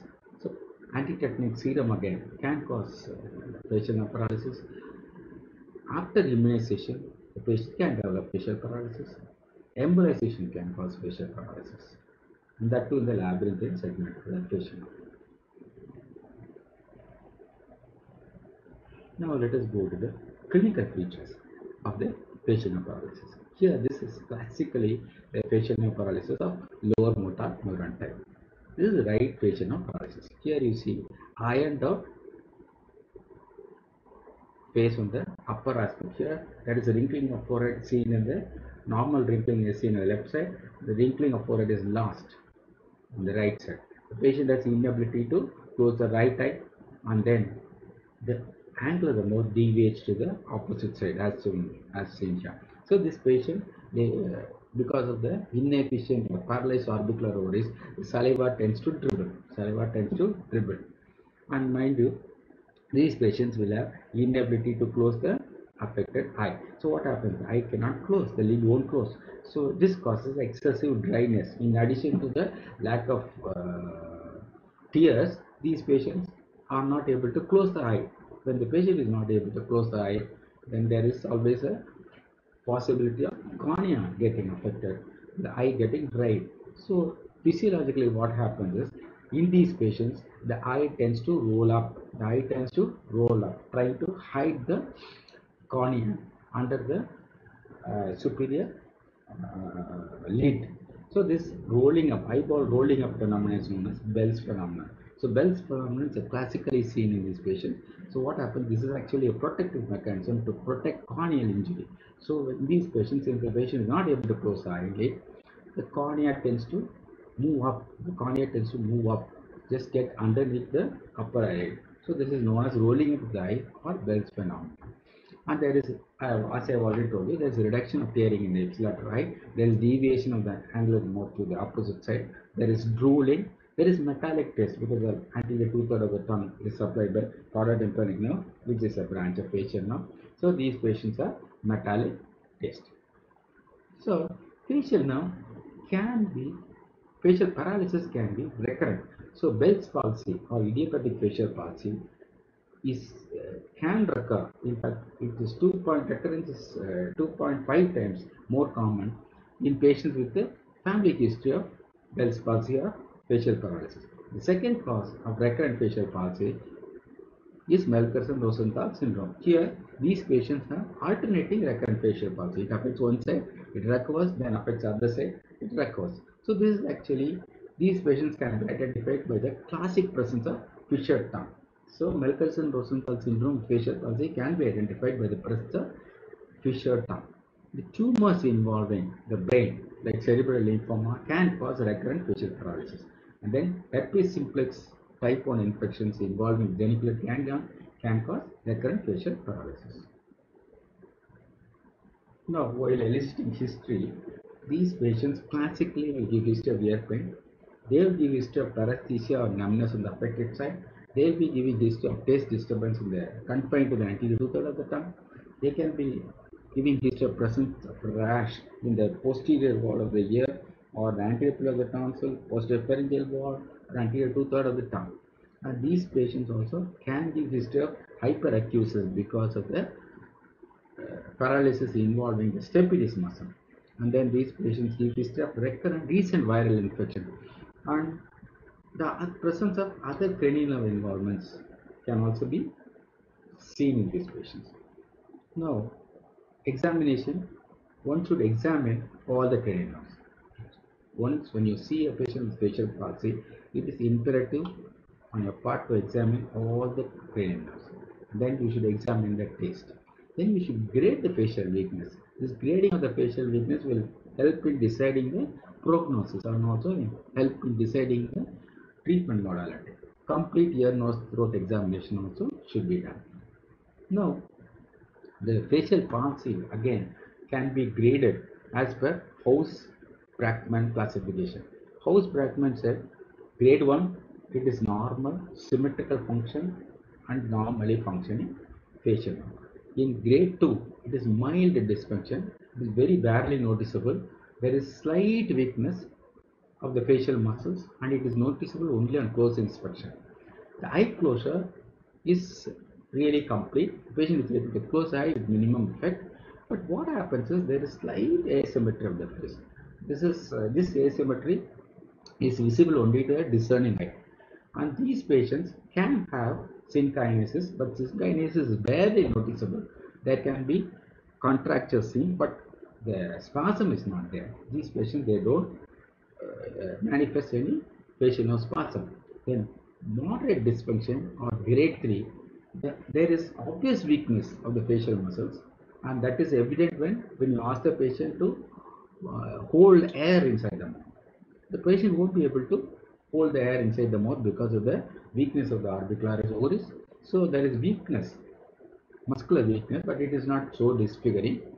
These patients may not be able to lift the eyebrow. These patients may not be able to lift the eyebrow, and complete eye closure and is not here. The patient has partial eye closure, and they will be able to close eye with maximal effect on it, maximal effort rather. They have to use maximal effort to keep the eye closed, but there is no disfiguring synkinesis. In grade 4, there is moderately severe dysfunction. There is obvious weakness, disfiguring weakness rather. The patient is not able to lift up the eyebrow. There is incomplete eye closure, and there is synkinesis, severe synkinesis, mass movement. And when the patient is attempting to close the eye, there will be deviation of the angle of the mouth. Then in grade 5, there is severe dysfunction. Motion barely perceptible. There is total paralysis. Eye closure is incomplete. There is slight movement of the corner of the mouth. Bell's phenomenon is evident in this patient. In total paralysis, there is no movement at all. There is total loss of muscle tone, synkinesis, and contracture or pain is also seen in these patients.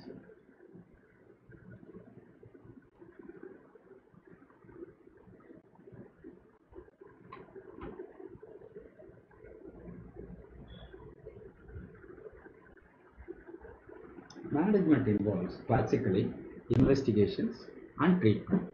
So, investigations. First thing is, while you investigate a patient, you need to investigate to find out the probable level of the facial nerve lesion, where exactly the facial nerve is involved or affected. So the test which helps us to identify the probable area of involvement of facial nerve is known as topognostic test.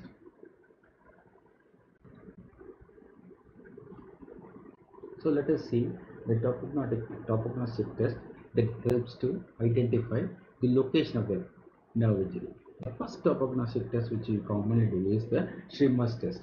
This test helps us to test the integrity of the greater superficial petrosal branch of the facial nerve. So how will you ever exactly perform this test?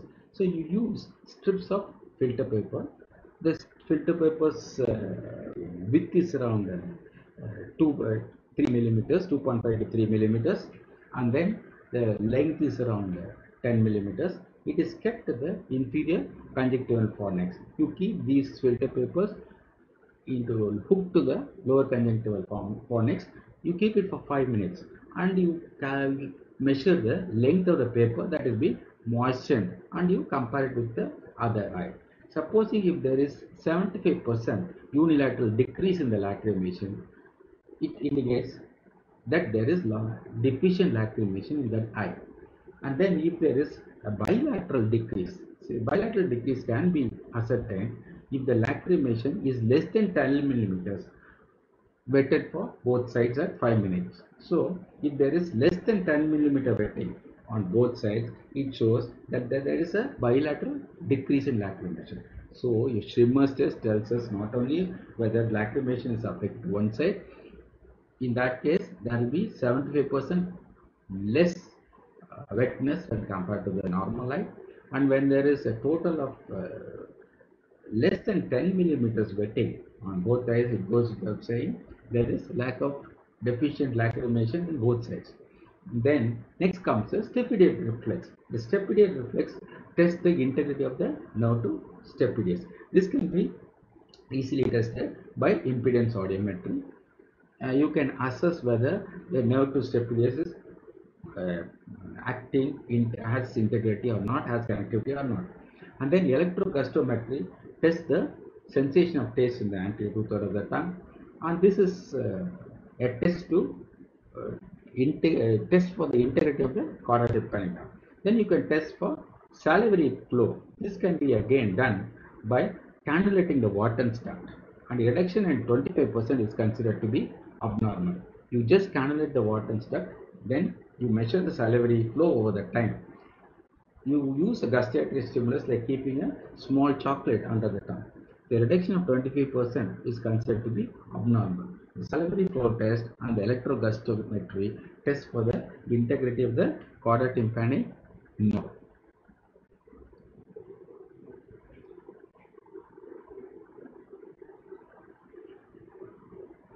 So, if the Schirmer's test is negative, what it indicates?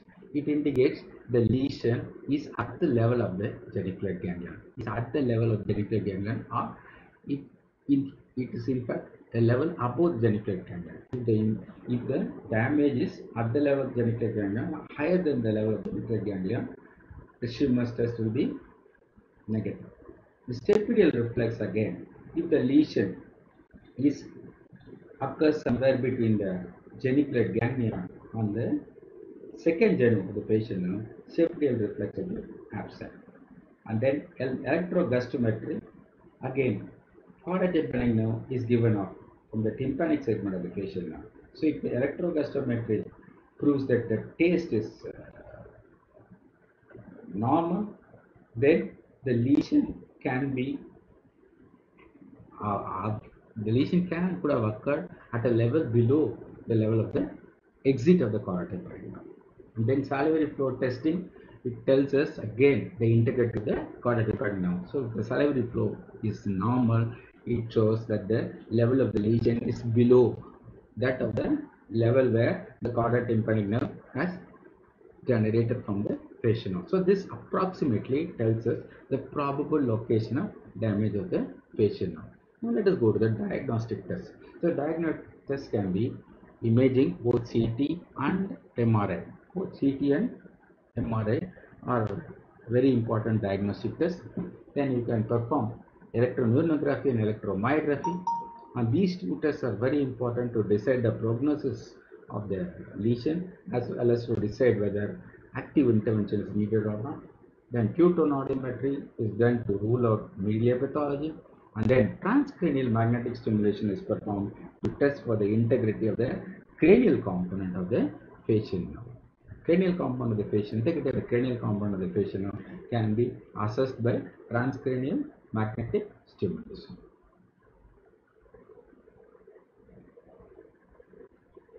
Now coming to the treatment, it depends on the cause. The main problem is you should treat the complications caused by the facial nerve paralysis. First thing is, the ideal way to treat complications is to prevent the complication from arising in the first place. So Most common dreaded complication of facial nerve paralysis is exposure characteristics. That is because of the inability of the patient to close the eye. So this can be prevented. The damage to the eye can be prevented by protecting the eye, giving the patient protective goggles with sight protection so that the cornea will be protected, or you can use an eye cap to close that eye. And then on a long-term basis, you can use weighted objects to hold the upper lid down inferiorly. So you can use platinum weight, you can use gold weight, so that you can hold the lid down, so that the eye close, the lower lid will compensate and close the eyelid totally. Then physiotherapy can be advised to prevent muscular wasting, and then facial nerve decompression can be carried out, or facial nerve anastomosis can be carried out depending on the electrophysiological findings. So what do you mean by electrophysiological findings? If the electromyography shows no action potential, it goes without saying the recovery is going to be really very poor. So you need to go ahead and do a surgical repair. If the electroneuronography is silent, that is notorious.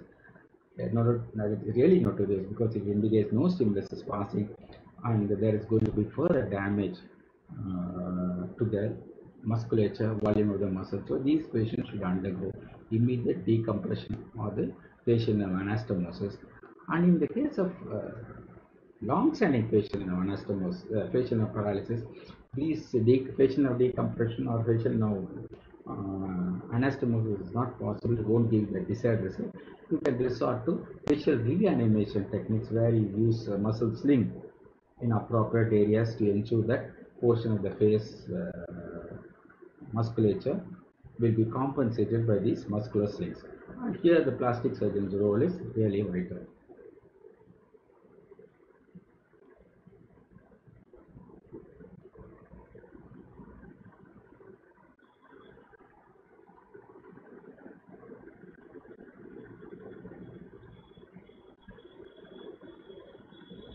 Thank you.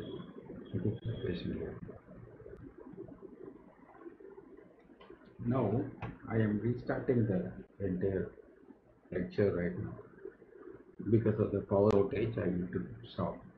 Let us start from the labyrinthine segment. While I was explaining the labyrinthine segment, I erroneously pointed out the tympanic portion as the labyrinthine segment. Let me tell you, the length of the labyrinthine segment is about 3 to 5 millimeters. It happens to be the shortest of the facial nerve segments, and it is also the narrowest portion of the facial nerve segment. It starts from the lateral end of the internal acoustic meatus and lasts up to the first genome. This is actually the portion of the labyrinthine segment, not this. This is the labyrinthine segment, and this is the shortest and the narrowest portion. It also lacks the anastomotic arterial cascade. It does not have anastomotic arterial cascades. So thereby, it is vulnerable in its blood supply. So this area of the facial nerve, namely from the lateral portion of the internal acoustic meatus up to the first genome, is the most vulnerable portion of the facial nerve. And this accounts for nearly 43% of the facial nerve paralysis. It is more vascular insults are commonly seen in this area. This is involved due to edema of the facial nerve, and moreover, the nerve does not have any space to expand because it is the narrowest portion of the facial nerve.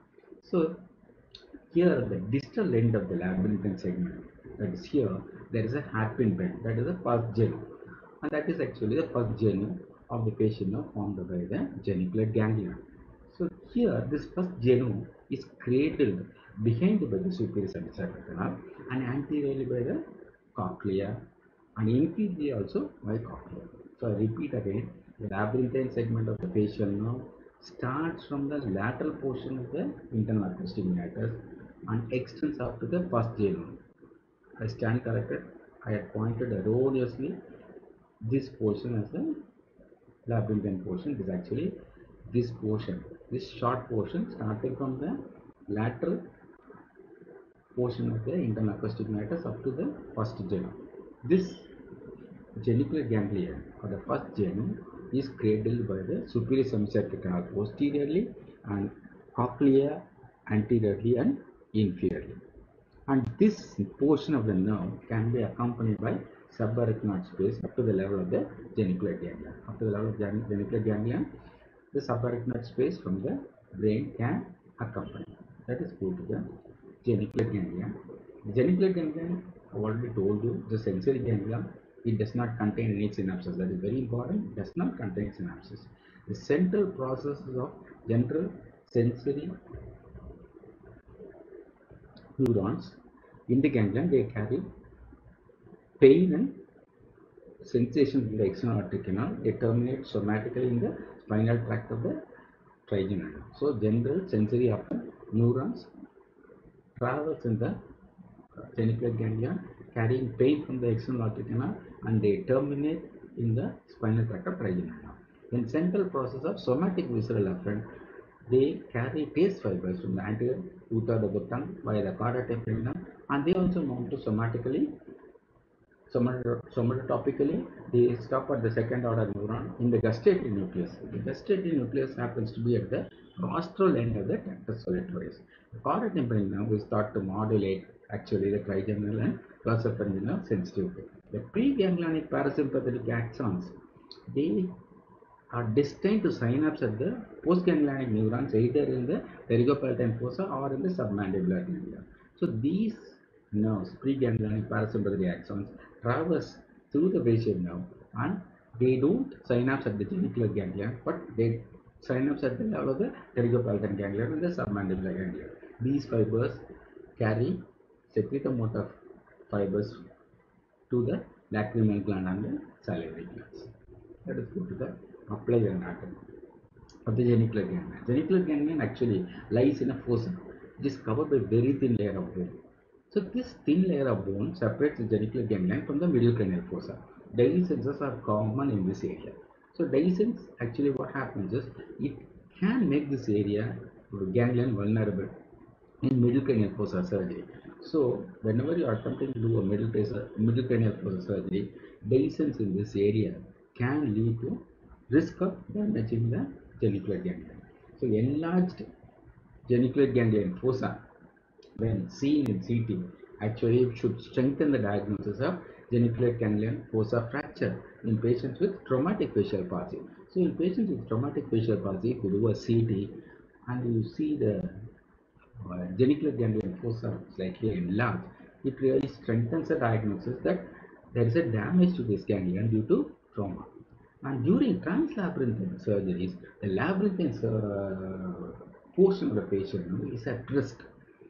That too when you are drilling up along the superior semicircular canal, because the genicular ganglion lies perilously close to anterior portion of the superior semicircular canal. So the genicular ganglion lies anterior to the superior semicircular canal. So during translabyrinthine surgery, the labyrinthine segment is at risk here.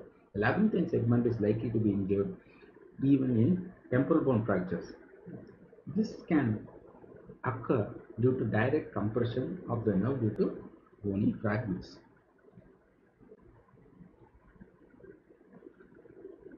Let us go to the tympanic segment.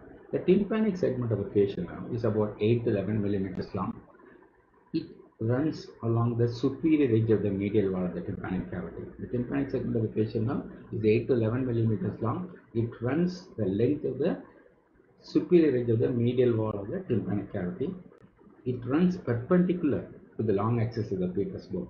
Mind you, this nerve is running perpendicular to the long axis of the petrous portion of the temporal bone. It takes a posterior path, then inclines downwards. It starts to incline downwards and laterally from the genicular ganglion to the second genu at the level of the pyramid.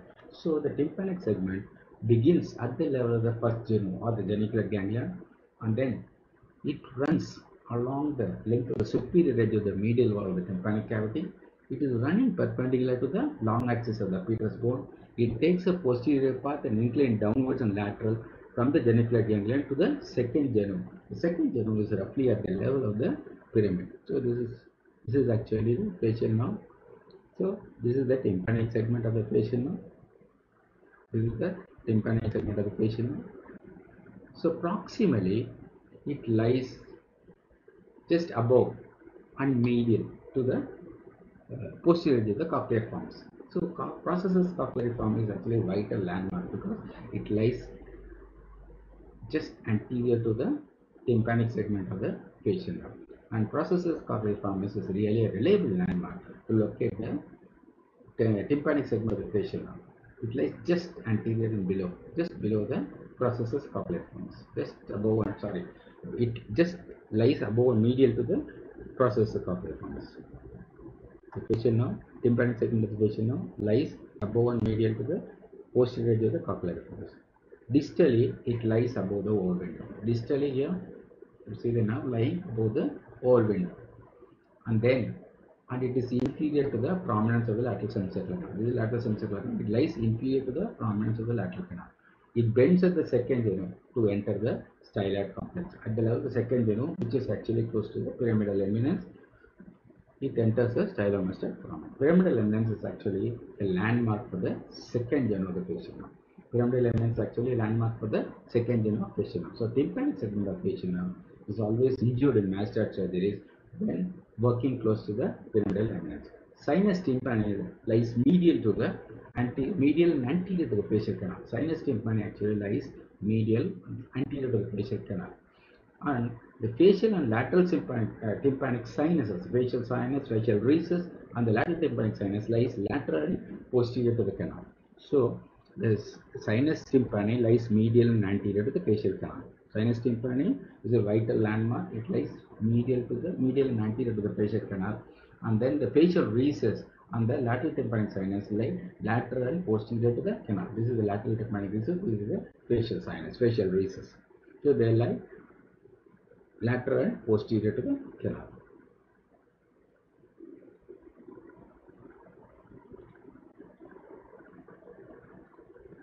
Let us come to the mastoid segment. This mastoid segment is around 10 to 14 millimeters long. It is also known as the vertical segment of the facial nerve. It is the longest of all the petrous segments. So it runs vertically downwards.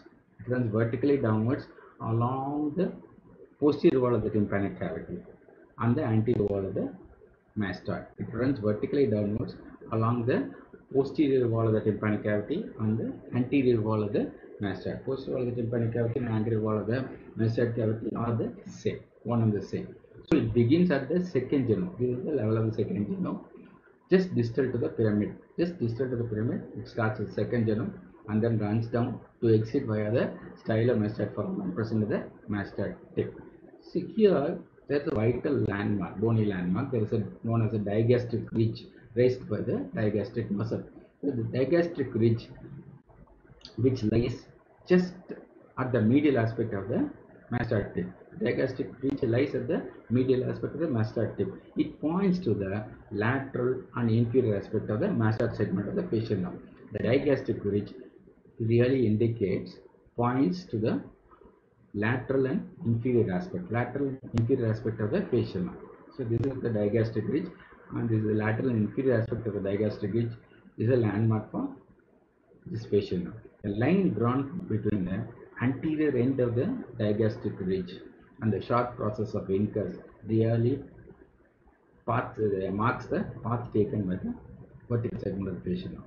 So if you draw a line between the anterior end of the digastric ridge, this is the digastric ridge. If you draw a line from the anterior end of the digastric ridge up to the short process of incus, this is the fossa incus where the short process of incus resides. This is the additus. So that is approximately the course taken by the vertical portion of the facial nerve. So important branches are given out for the vertical portion of the facial nerve. They are nerve to stapedius, caudate nerve, and sensory auricular branch. So these three branches are given out from the vertical segment of the facial nerve.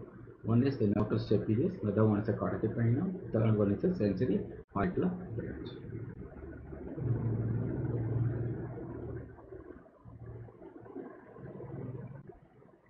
Now let us go to the extratemporal portion of the facial nerve. Actually, this exits, the facial nerve exits from the stylomastoid foramen, enters the main trunk, enters the parotid gland, really high up on the posterior medial aspect. The main trunk exits from the stylomastoid foramen, it enters the parotid gland, along its posteromedial surface. High up, it passes forwards and downwards behind the ramus of the mandible. Within the gland, it divides into two main branches, upper temporofacial and lower cervicofacial trunk. Its length is around 8 to 22 millimeters. The following branches are given by the main trunk. They are the temporal, zygomatic, buccal, marginal mandibular, and cervical. So these are really five branches. They are known as pes and serenus. These are known as pes and serenus, 5 feet. So branches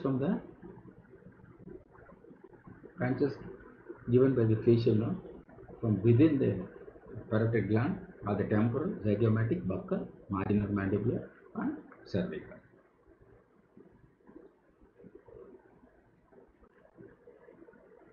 Now, let us go to the blood supply of the facial nerve. The facial nerve receives blood supply from the vertebro-basilar system and the external carotid artery system. So, it receives blood supply from vertebro-basilar system as well as the external carotid arterial system. So, labyrinthine artery, which is actually a branch of anterior inferior cerebral artery, supplies the cisternal portion. Labyrinthine artery, which is actually a branch of anterior inferior cerebral artery, supplies the cisternal portion, meatal portion, labyrinthine segment. The tympanic and mastoid segment are supplied by the facial anastomotic arch formed by the superficial petrosal artery of the middle meningeal artery and the stylomastoid branch of the occipital or post-auricular artery. So I repeat again, labyrinthine artery, which is actually a branch of the anterior inferior cerebral artery, it supplies the cisternal portion, it supplies the meatal portion, it supplies the labyrinthine segment. Tympanic and mastoid segments are supplied by the facial arch formed by the anastomotic network by the superficial petrosal arterial branch of the middle meningeal artery and the stylomastoid arterial branch, which arises from either the occipital artery or the post-auricular artery. Now, let us go to the pathophysiology of facial nerve injury. Facial nerve can be injured either by trauma, can be compressed, can face injury due to traction, then can extremes of temperature, too hot or too cold, can cause injury to the facial nerve. Local chemical exposure to chemical agents can cause facial injury. Then systemic causes of facial nerve paralysis include vasculitis, diabetes mellitus, and then last but not the least is the ischemia or lack of cessation of blood supply to the facial nerve. Now, Valerian degeneration is actually a degenerative process which the nerve distal to the injury undergoes. This term has been attributed to a great work of Waller, who described the reaction of the distal end of the nerve after injury after getting injured in a particular location. This he did extensive studies in glossophageal and hypoglossal nerve injury in frog, and he demonstrated that the distal segment, the nerve segment which lies distal to the injury site of injury, undergoes degeneration. So this degeneration actually takes place along the nerve distal to an injured site, and then the axonal regrowth process can be impeded. Any nerve injured tries to regenerate, tries to regrow, but this process of regrowth can be impeded by endonuclear fibrosis or aging, aging mechanism which occurs in the Schwann cell. So what happens is, here this diagram shows here the exact site of injury is here indicated by a lightning, symbol of lightning. What happens is that the segment distal to the site of injury has undergone degeneration. So what the major importance is, the distal end, the degeneration process proceeds real fast. So if you want to perform a repair, the earlier the repair, the better will be the regeneration. So time is muscle. The popular adage goes, time is muscle. The earlier the intervention, better is going to be the result. So what are all the types of nerve injuries? Classification of the types of nerve injuries. So one is neuropraxia. Neuropraxia is actually a transient phenomenon which occurs due to compression or gradual stretching of the nerve. So this is actually a physiological block. The exoplasmic transport and the ion channel mechanism are affected. So what happens is there is a transient block, physiological block for the transport of exoplasm, as well as the ionic transport is affected. The functional loss of the nerve is purely temporary. As soon as the compression is released, these patients recover rapidly and regain their original function. So in neuropraxia, when the insult is removed, when the offending insult is removed, the recovery is really rapid, and within hours the patient will be able to regain the function. In axonotmesis, this can occur due to compression or gradual stretching for prolonged duration of time. So here the axonic physiological block, which can cause obstruction to exoplasmic transport as well as ion channel functions, they are all affected. The functional loss is actually temporary, but the release of, after you remove the compression, there is rapid recovery. But mind you, the insulting compression should be immediately relieved. The nerve should be decompressed with immediate effect. Otherwise, the patient may not recover. So there is a in addition to the physiological block, the exoplasm flow is also blocked in these patients. Okay, let us come to neurotomesis. Here, the nerve is either completely cut or badly damaged by the disease process. Recovery without surgical intervention is virtually impossible. The axons as well as the connective tissue covering the axon are disrupted. Not only the axon is disrupted, the connective tissue is also disrupted. If the gap between the stump, proximal and the distal stump is wide, then you need to bridge that gap by nerve graft. Spontaneous regeneration is actually imperfect. It can cause syntagnosis, it can cause crocodile tears, it can cause gustatory sweating. Then 80% of the muscle volume of the facial muscle can be lost due to denervation. Nearly 80% of the muscle volume can be lost due to denervation. And cutaneous sensory receptors also degenerate slowly. So surgical repair is a must in patients with neurotomesis. Now Sunderland, he applied a classification. Actually, this previous classification was Seddon's classification. He modified Seddon's classification. He added a few more categories to the category of axonotmesis to explain it better, because axonotmesis he covered a few levels of injury. So it will, in order to improve the accurate prognostic evaluation of the patient of lesions, and that too in patients with axonotmesis, he derived this classification. According to Sunderland, grade 1 is actually neuropraxia of Seddon's criteria. In grade 2, axons degenerate distal to the site of the lesion. Whenever there is an insult, I have already told you, there is certain amount of degeneration of the axon distal to the site of the lesion. And this is irrespective of the caliber of the endoneurium. Irrespective of the size of the endoneurium or the caliber of the endoneurium, this degeneration occurs. So there is loss of endoneurium, there is loss of perineurium, there is loss of epineurium, epineurum is intact. So what happens in grade 2 is the axons degeneration occurs, axons degenerate distal to the site of lesion, but endoneurium and perineurium are lost. Endoneurium and perineurium are lost, but the outer epineurium remains intact. So endoneurium and perineurium connective tissues covering the nerve, the inner and the middle layer covering, namely the endoneurium and perineurium are lost, and the outer epineurium is intact. Since the outer epineurium is intact, Schwann cell can grow through these epineurial tubes. It can grow through these epineurial tubes and can start the regenerative process. In grade 3, endoneurium is also disrupted. So in addition to the epineurium and perineurium, the endoneurium also is obstructed. Here the axon degenerated distal to the site of the lesion, and here the reparative process may not be that perfect. In grade 4, the perineurium is also affected and axons degenerated distal to the side of the lesion. In grade 5, the total loss is there and there is rapid degeneration of the nerve.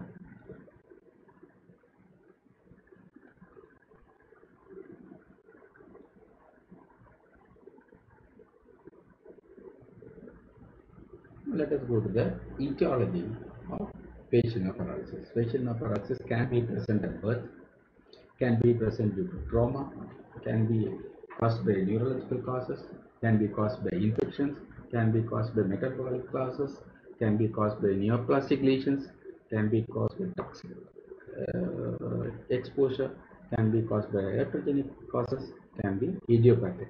So facial palsy at birth. Let us start from facial palsy at birth. Facial palsy at birth can be subclassified into congenital and traumatic facial lesions in infants. So congenital causes are always associated, mind you, with other cranial nerves. Congenital causes of facial palsy is always associated with paralysis of other nerves, which includes third nerve, fourth nerve, fifth nerve, and eighth nerve. This syndrome is known as Mobius syndrome. In Mobius syndrome, there is hypoplasia of the motor nuclei of cranial nerves within the brainstem. So in Mobius syndrome, the motor nuclei of cranial nerves within the brainstem are affected and they are hypoplastic. This is due to hypoxic injury, hypoxic encephalopathy, which occurs during peripartum or intrapartum injury. Then golden heart syndrome. This is also known as hemifacial microsmia. Here there is congenital malformation involving structures derived from the first and the second arch. This occurs in addition to the facial paralysis. Then the third cause of congenital facial paralysis syndrome, congenital pseudobulbar palsy, and then another one is the Arnold-Chiari syndrome. Arnold-Chiari syndrome also is manifested with congenital facial paralysis with the paralysis of the lower three cranial nerves. Then let us come to traumatic facial palsy in infants. This is commonly caused due to forceps injury. Now, with the incidence of forceps delivery on the decline, this type of facial palsy is also on the decline. This is really commonly seen in high birth weight infants. So the birth weight of the child is more than 3.5 kg. Then these children have problem coming out of the normal vaginal introitus. So you need to apply pressure to deliver the child. So this type of traumatic facial palsy is common in obese children or children with birth weight of more than 3.5 kg. This is also common in preterm infants. Premature delivery, again, facial palsy is common. Prognosis is actually favorable. Again, this is a really favorable prognosis, and these children regain the facial nerve functions within the first few months of life. Now, trauma can cause damage to the facial nerve. So, skull base fracture, facial injuries can cause damage to the facial nerve. That is when the facial nerve lies within the substance of the parotid gland. Injury to the face can cause damage to the individual fibers of the facial nerve.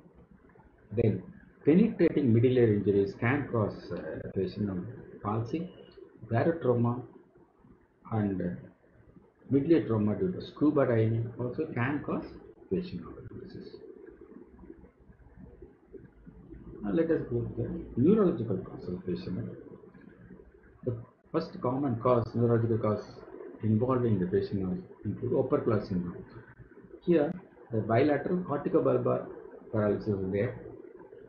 These patients have automatic and reflex movements of the facial muscles, but these patients have lesions involving the opercular area of the brain. So these patients have lesions involving the opercular area of the brain, but even though there is present facial paralysis, automatic and reflex movements are intact in opercular syndrome.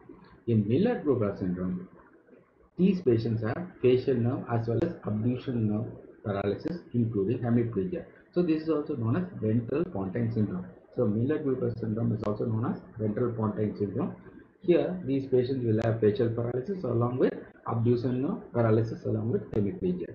So this condition is caused by tumors, infections, and demyelinating diseases involving the ventral pons. Now, what are all the infective lesions that can lead to facial nerve paralysis? Otitis externa, particularly malignant otitis externa, can lead to facial palsy. Otitis media, both acute and chronic, mastitis, chickenpox, Ramsay-Hunt syndrome, then mumps, infectious mononucleosis, and HIV. These are all the infections that can cause facial paralysis. Let us go to metabolic causes. Some of the common metabolic causes of facial nerve paralysis include diabetes mellitus, hyperthyroidism, pregnancy, hypertension, and acute porphyria. Now, neoplastic causes of facial nerve paralysis. Tumors involving the carotid gland can cause facial paralysis. Polycythoma of the medullary cavity can cause facial nerve paralysis. Tumors involving the facial nerve, like schwannomas, can cause facial nerve paralysis. Glomus jugulare or other cerebellopontine angle tumor like acoustic neuroma can cause facial nerve paralysis. Leukemia can cause facial nerve paralysis. Meningioma, hemangioblastoma, aneurysm involving the carotid artery, and fibrous dysplasia can cause facial nerve paralysis. Now, toxic causes of facial nerve paralysis include exposure to thalidomide, exposure to ethylene glycol, alcoholism, arsenic intoxication, tetanus, diphtheria, carbon monoxide. So these are all the toxic agents that can cause facial paralysis. Iatrogenic cause of facial paralysis include the autological surgeries, including mastectomies, stapedectomy, and then carotid surgery, again another common cause of facial nerve paralysis. Then mandibular block anesthesia, when you attempt to reduce mandibular block, can inadvertently cause facial paralysis by injecting local anesthesia close proximity to the patient. And of course, mandibular block anesthesia, the facial palsy is transient, which the patient will recover as soon as the effect of local anesthesia wears. So, antitetanic serum again can cause facial nerve paralysis. After immunization, the patient can develop facial paralysis. Embolization can cause facial paralysis, and that too in the labyrinthine segment of the facial nerve. Now let us go to the clinical features of the facial nerve paralysis. Here, this is classically the facial nerve paralysis of lower motor neuron type. This is right facial nerve paralysis. Here you see ironed out face on the upper aspect. Here, that is a wrinkling of forehead seen in the normal wrinkling is seen on the left side.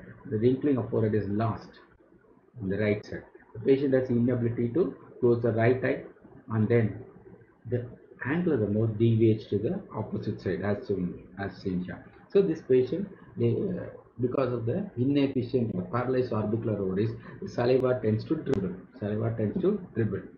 And mind you, these patients will have inability to close the affected eye. So what happens? The eye cannot close, the lid won't close. So this causes excessive dryness. In addition to the lack of tears, these patients are not able to close the eye.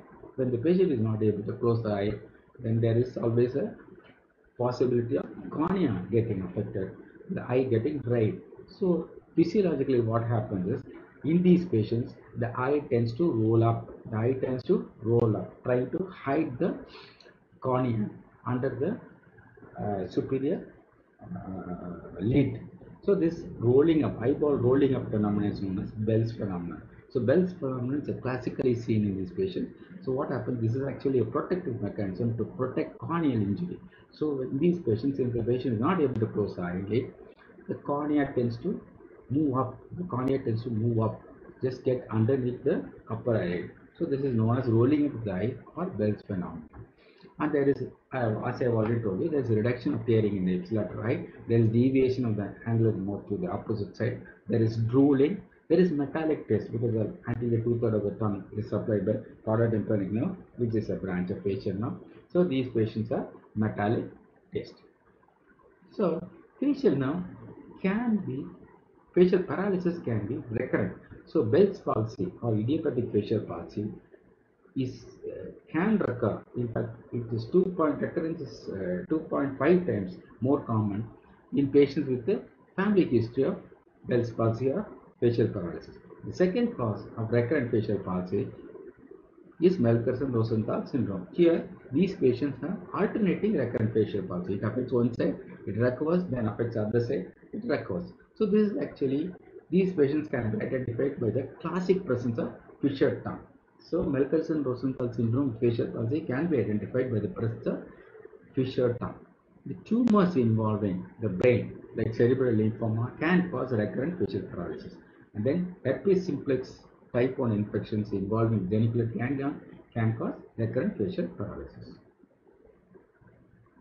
Now, while eliciting history, these patients classically will give history of ear pain. They will give history of paresthesia or numbness on the affected side. They will be giving history of taste disturbance in the confined to the anterior two-thirds of the tongue. They can be giving history of presence of rash in the posterior wall of the ear or the anterior pillar of the tonsil, posterior pharyngeal wall, or anterior two-thirds of the tongue. And these patients also can give history of hyperacusis because of the paralysis involving the stapedius muscle. And then these patients give history of recurrent recent viral infection. And the presence of other cranial nerve involvements can also be seen in these patients. Now, examination, one should examine all the cranial nerves. Once when you see a patient with facial palsy, it is imperative on your part to examine all the cranial nerves. Then you should examine the taste. Then you should grade the facial weakness. This grading of the facial weakness will help in deciding the prognosis and also help in deciding the treatment modality. Complete ear, nose, throat examination also should be done. Now, the facial palsy again can be graded as per House-Brackmann classification. House-Brackmann said grade 1, it is normal, symmetrical function and normally functioning facial nerve. In grade 2, it is mild dysfunction, it is very barely noticeable. There is slight weakness of the facial muscles and it is noticeable only on close inspection. The eye closure is really complete. The patient is able to close the eye with minimum effect. But what happens is there is slight asymmetry of the face. This asymmetry is visible only to a discerning eye. And these patients can have synkinesis, but synkinesis is barely noticeable. There can be contracture seen, but the spasm is not there. These patients, they don't manifest any facial nerve spasm. Then moderate dysfunction or grade 3, there is obvious weakness of the facial muscles, and that is evident when you ask the patient to hold air inside the mouth. The patient won't be able to hold the air inside the mouth because of the weakness of the orbicularis oris. So there is weakness, muscular weakness, but it is not so disfiguring. These patients may not be able to lift the eyebrow. These patients may not be able to lift the eyebrow, and complete eye closure and is not here. The patient has partial eye closure, and they will be able to close eye with maximal effect on it, maximal effort rather. They have to use maximal effort to keep the eye closed, but there is no disfiguring synkinesis. In grade 4, there is moderately severe dysfunction. There is obvious weakness, disfiguring weakness rather. The patient is not able to lift up the eyebrow. There is incomplete eye closure, and there is synkinesis, severe synkinesis, mass movement. And when the patient is attempting to close the eye, there will be deviation of the angle of the mouth. Then in grade 5, there is severe dysfunction. Motion barely perceptible. There is total paralysis. Eye closure is incomplete. There is slight movement of the corner of the mouth. Bell's phenomenon is evident in this patient. In total paralysis, there is no movement at all. There is total loss of muscle tone, synkinesis, and contracture or pain is also seen in these patients.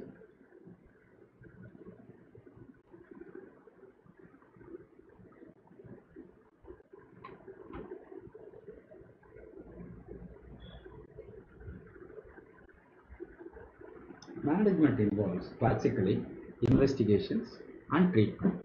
So, investigations.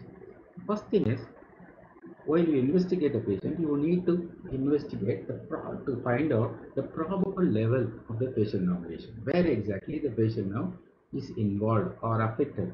So the test which helps us to identify the probable area of involvement of patient nerve is known as topognostic test.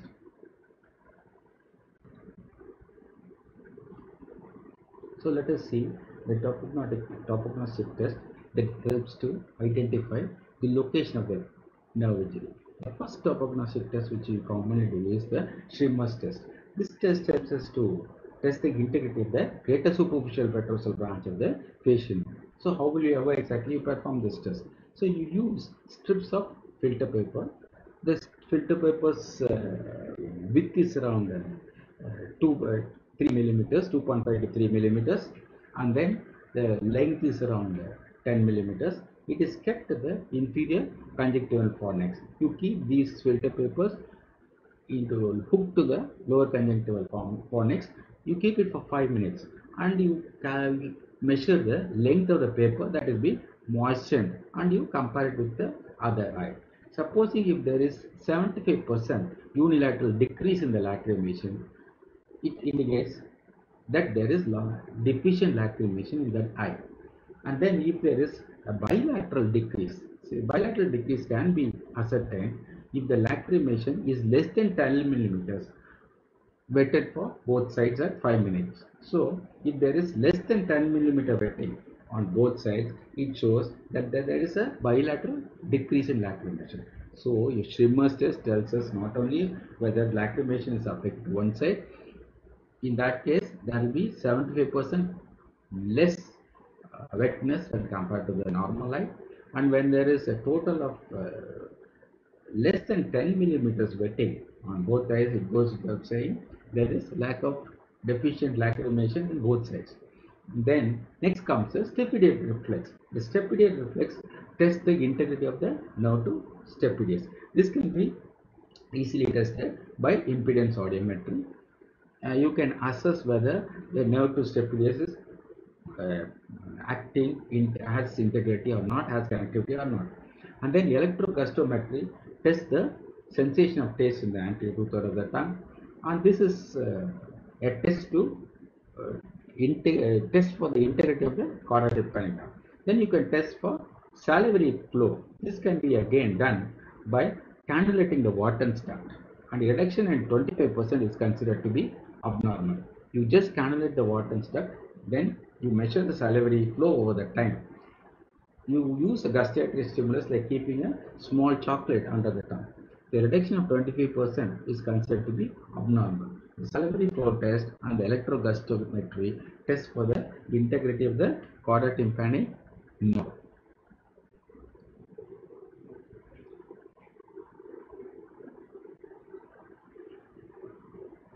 So, if the Schirmer's test is negative, what it indicates?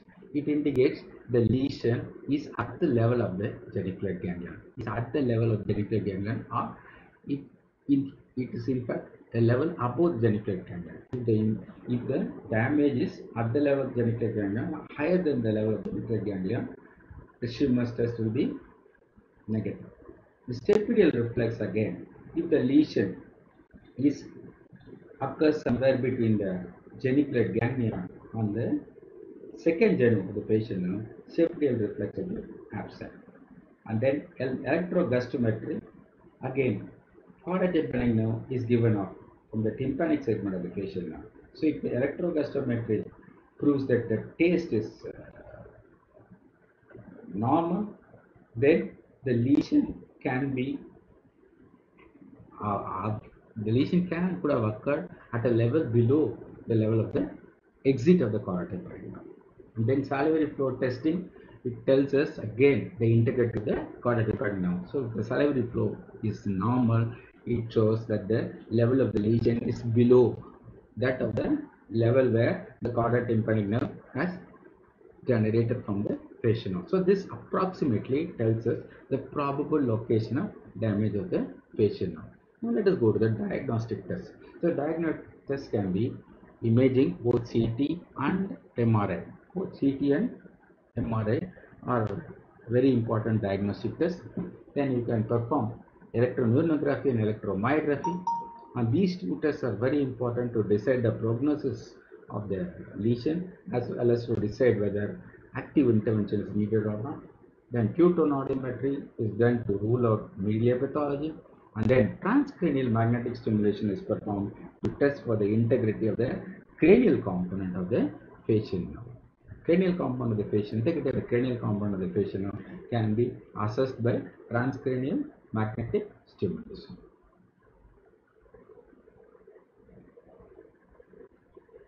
Now coming to the treatment, it depends on the cause. The main problem is you should treat the complications caused by the facial nerve paralysis. First thing is, the ideal way to treat complications is to prevent the complication from arising in the first place. So, most common dreaded complication of facial nerve paralysis is exposure keratitis. That is because of the inability of the patient to close the eye. So, this can be prevented. The damage to the eye can be prevented by protecting the eye, giving the patient protective goggles with sight protection so that the cornea will be protected, or you can use an eye cap to close that eye. And then on a long-term basis, you can use weighted objects to hold the upper lid down inferiorly. So you can use platinum weight, you can use gold weight, so that you can hold the lid down, so that the eye close, the lower lid will compensate and close the eyelid totally. Then physiotherapy can be advised to prevent muscular wasting, and then facial nerve decompression can be carried out, or facial nerve anastomosis can be carried out depending on the electrophysiological findings. So what do you mean by electrophysiological findings? If the electromyography shows no action potential, it goes without saying the recovery is going to be really very poor. So you need to go ahead and do a surgical repair. If the electroneuronography is silent, that is notorious. That is really notorious because it indicates no stimulus is passing, and there is going to be further damage to the musculature, volume of the muscle. So these patients should undergo immediate decompression or the facial nerve anastomosis. And in the case of long-standing facial nerve anastomosis, facial nerve paralysis, these facial nerve decompression or facial nerve anastomosis is not possible, it won't give the desired result. You can resort to facial reanimation techniques where you use muscle sling in appropriate areas to ensure that portion of the face musculature will be compensated by these muscular slings. And here the plastic surgeon's role is really vital.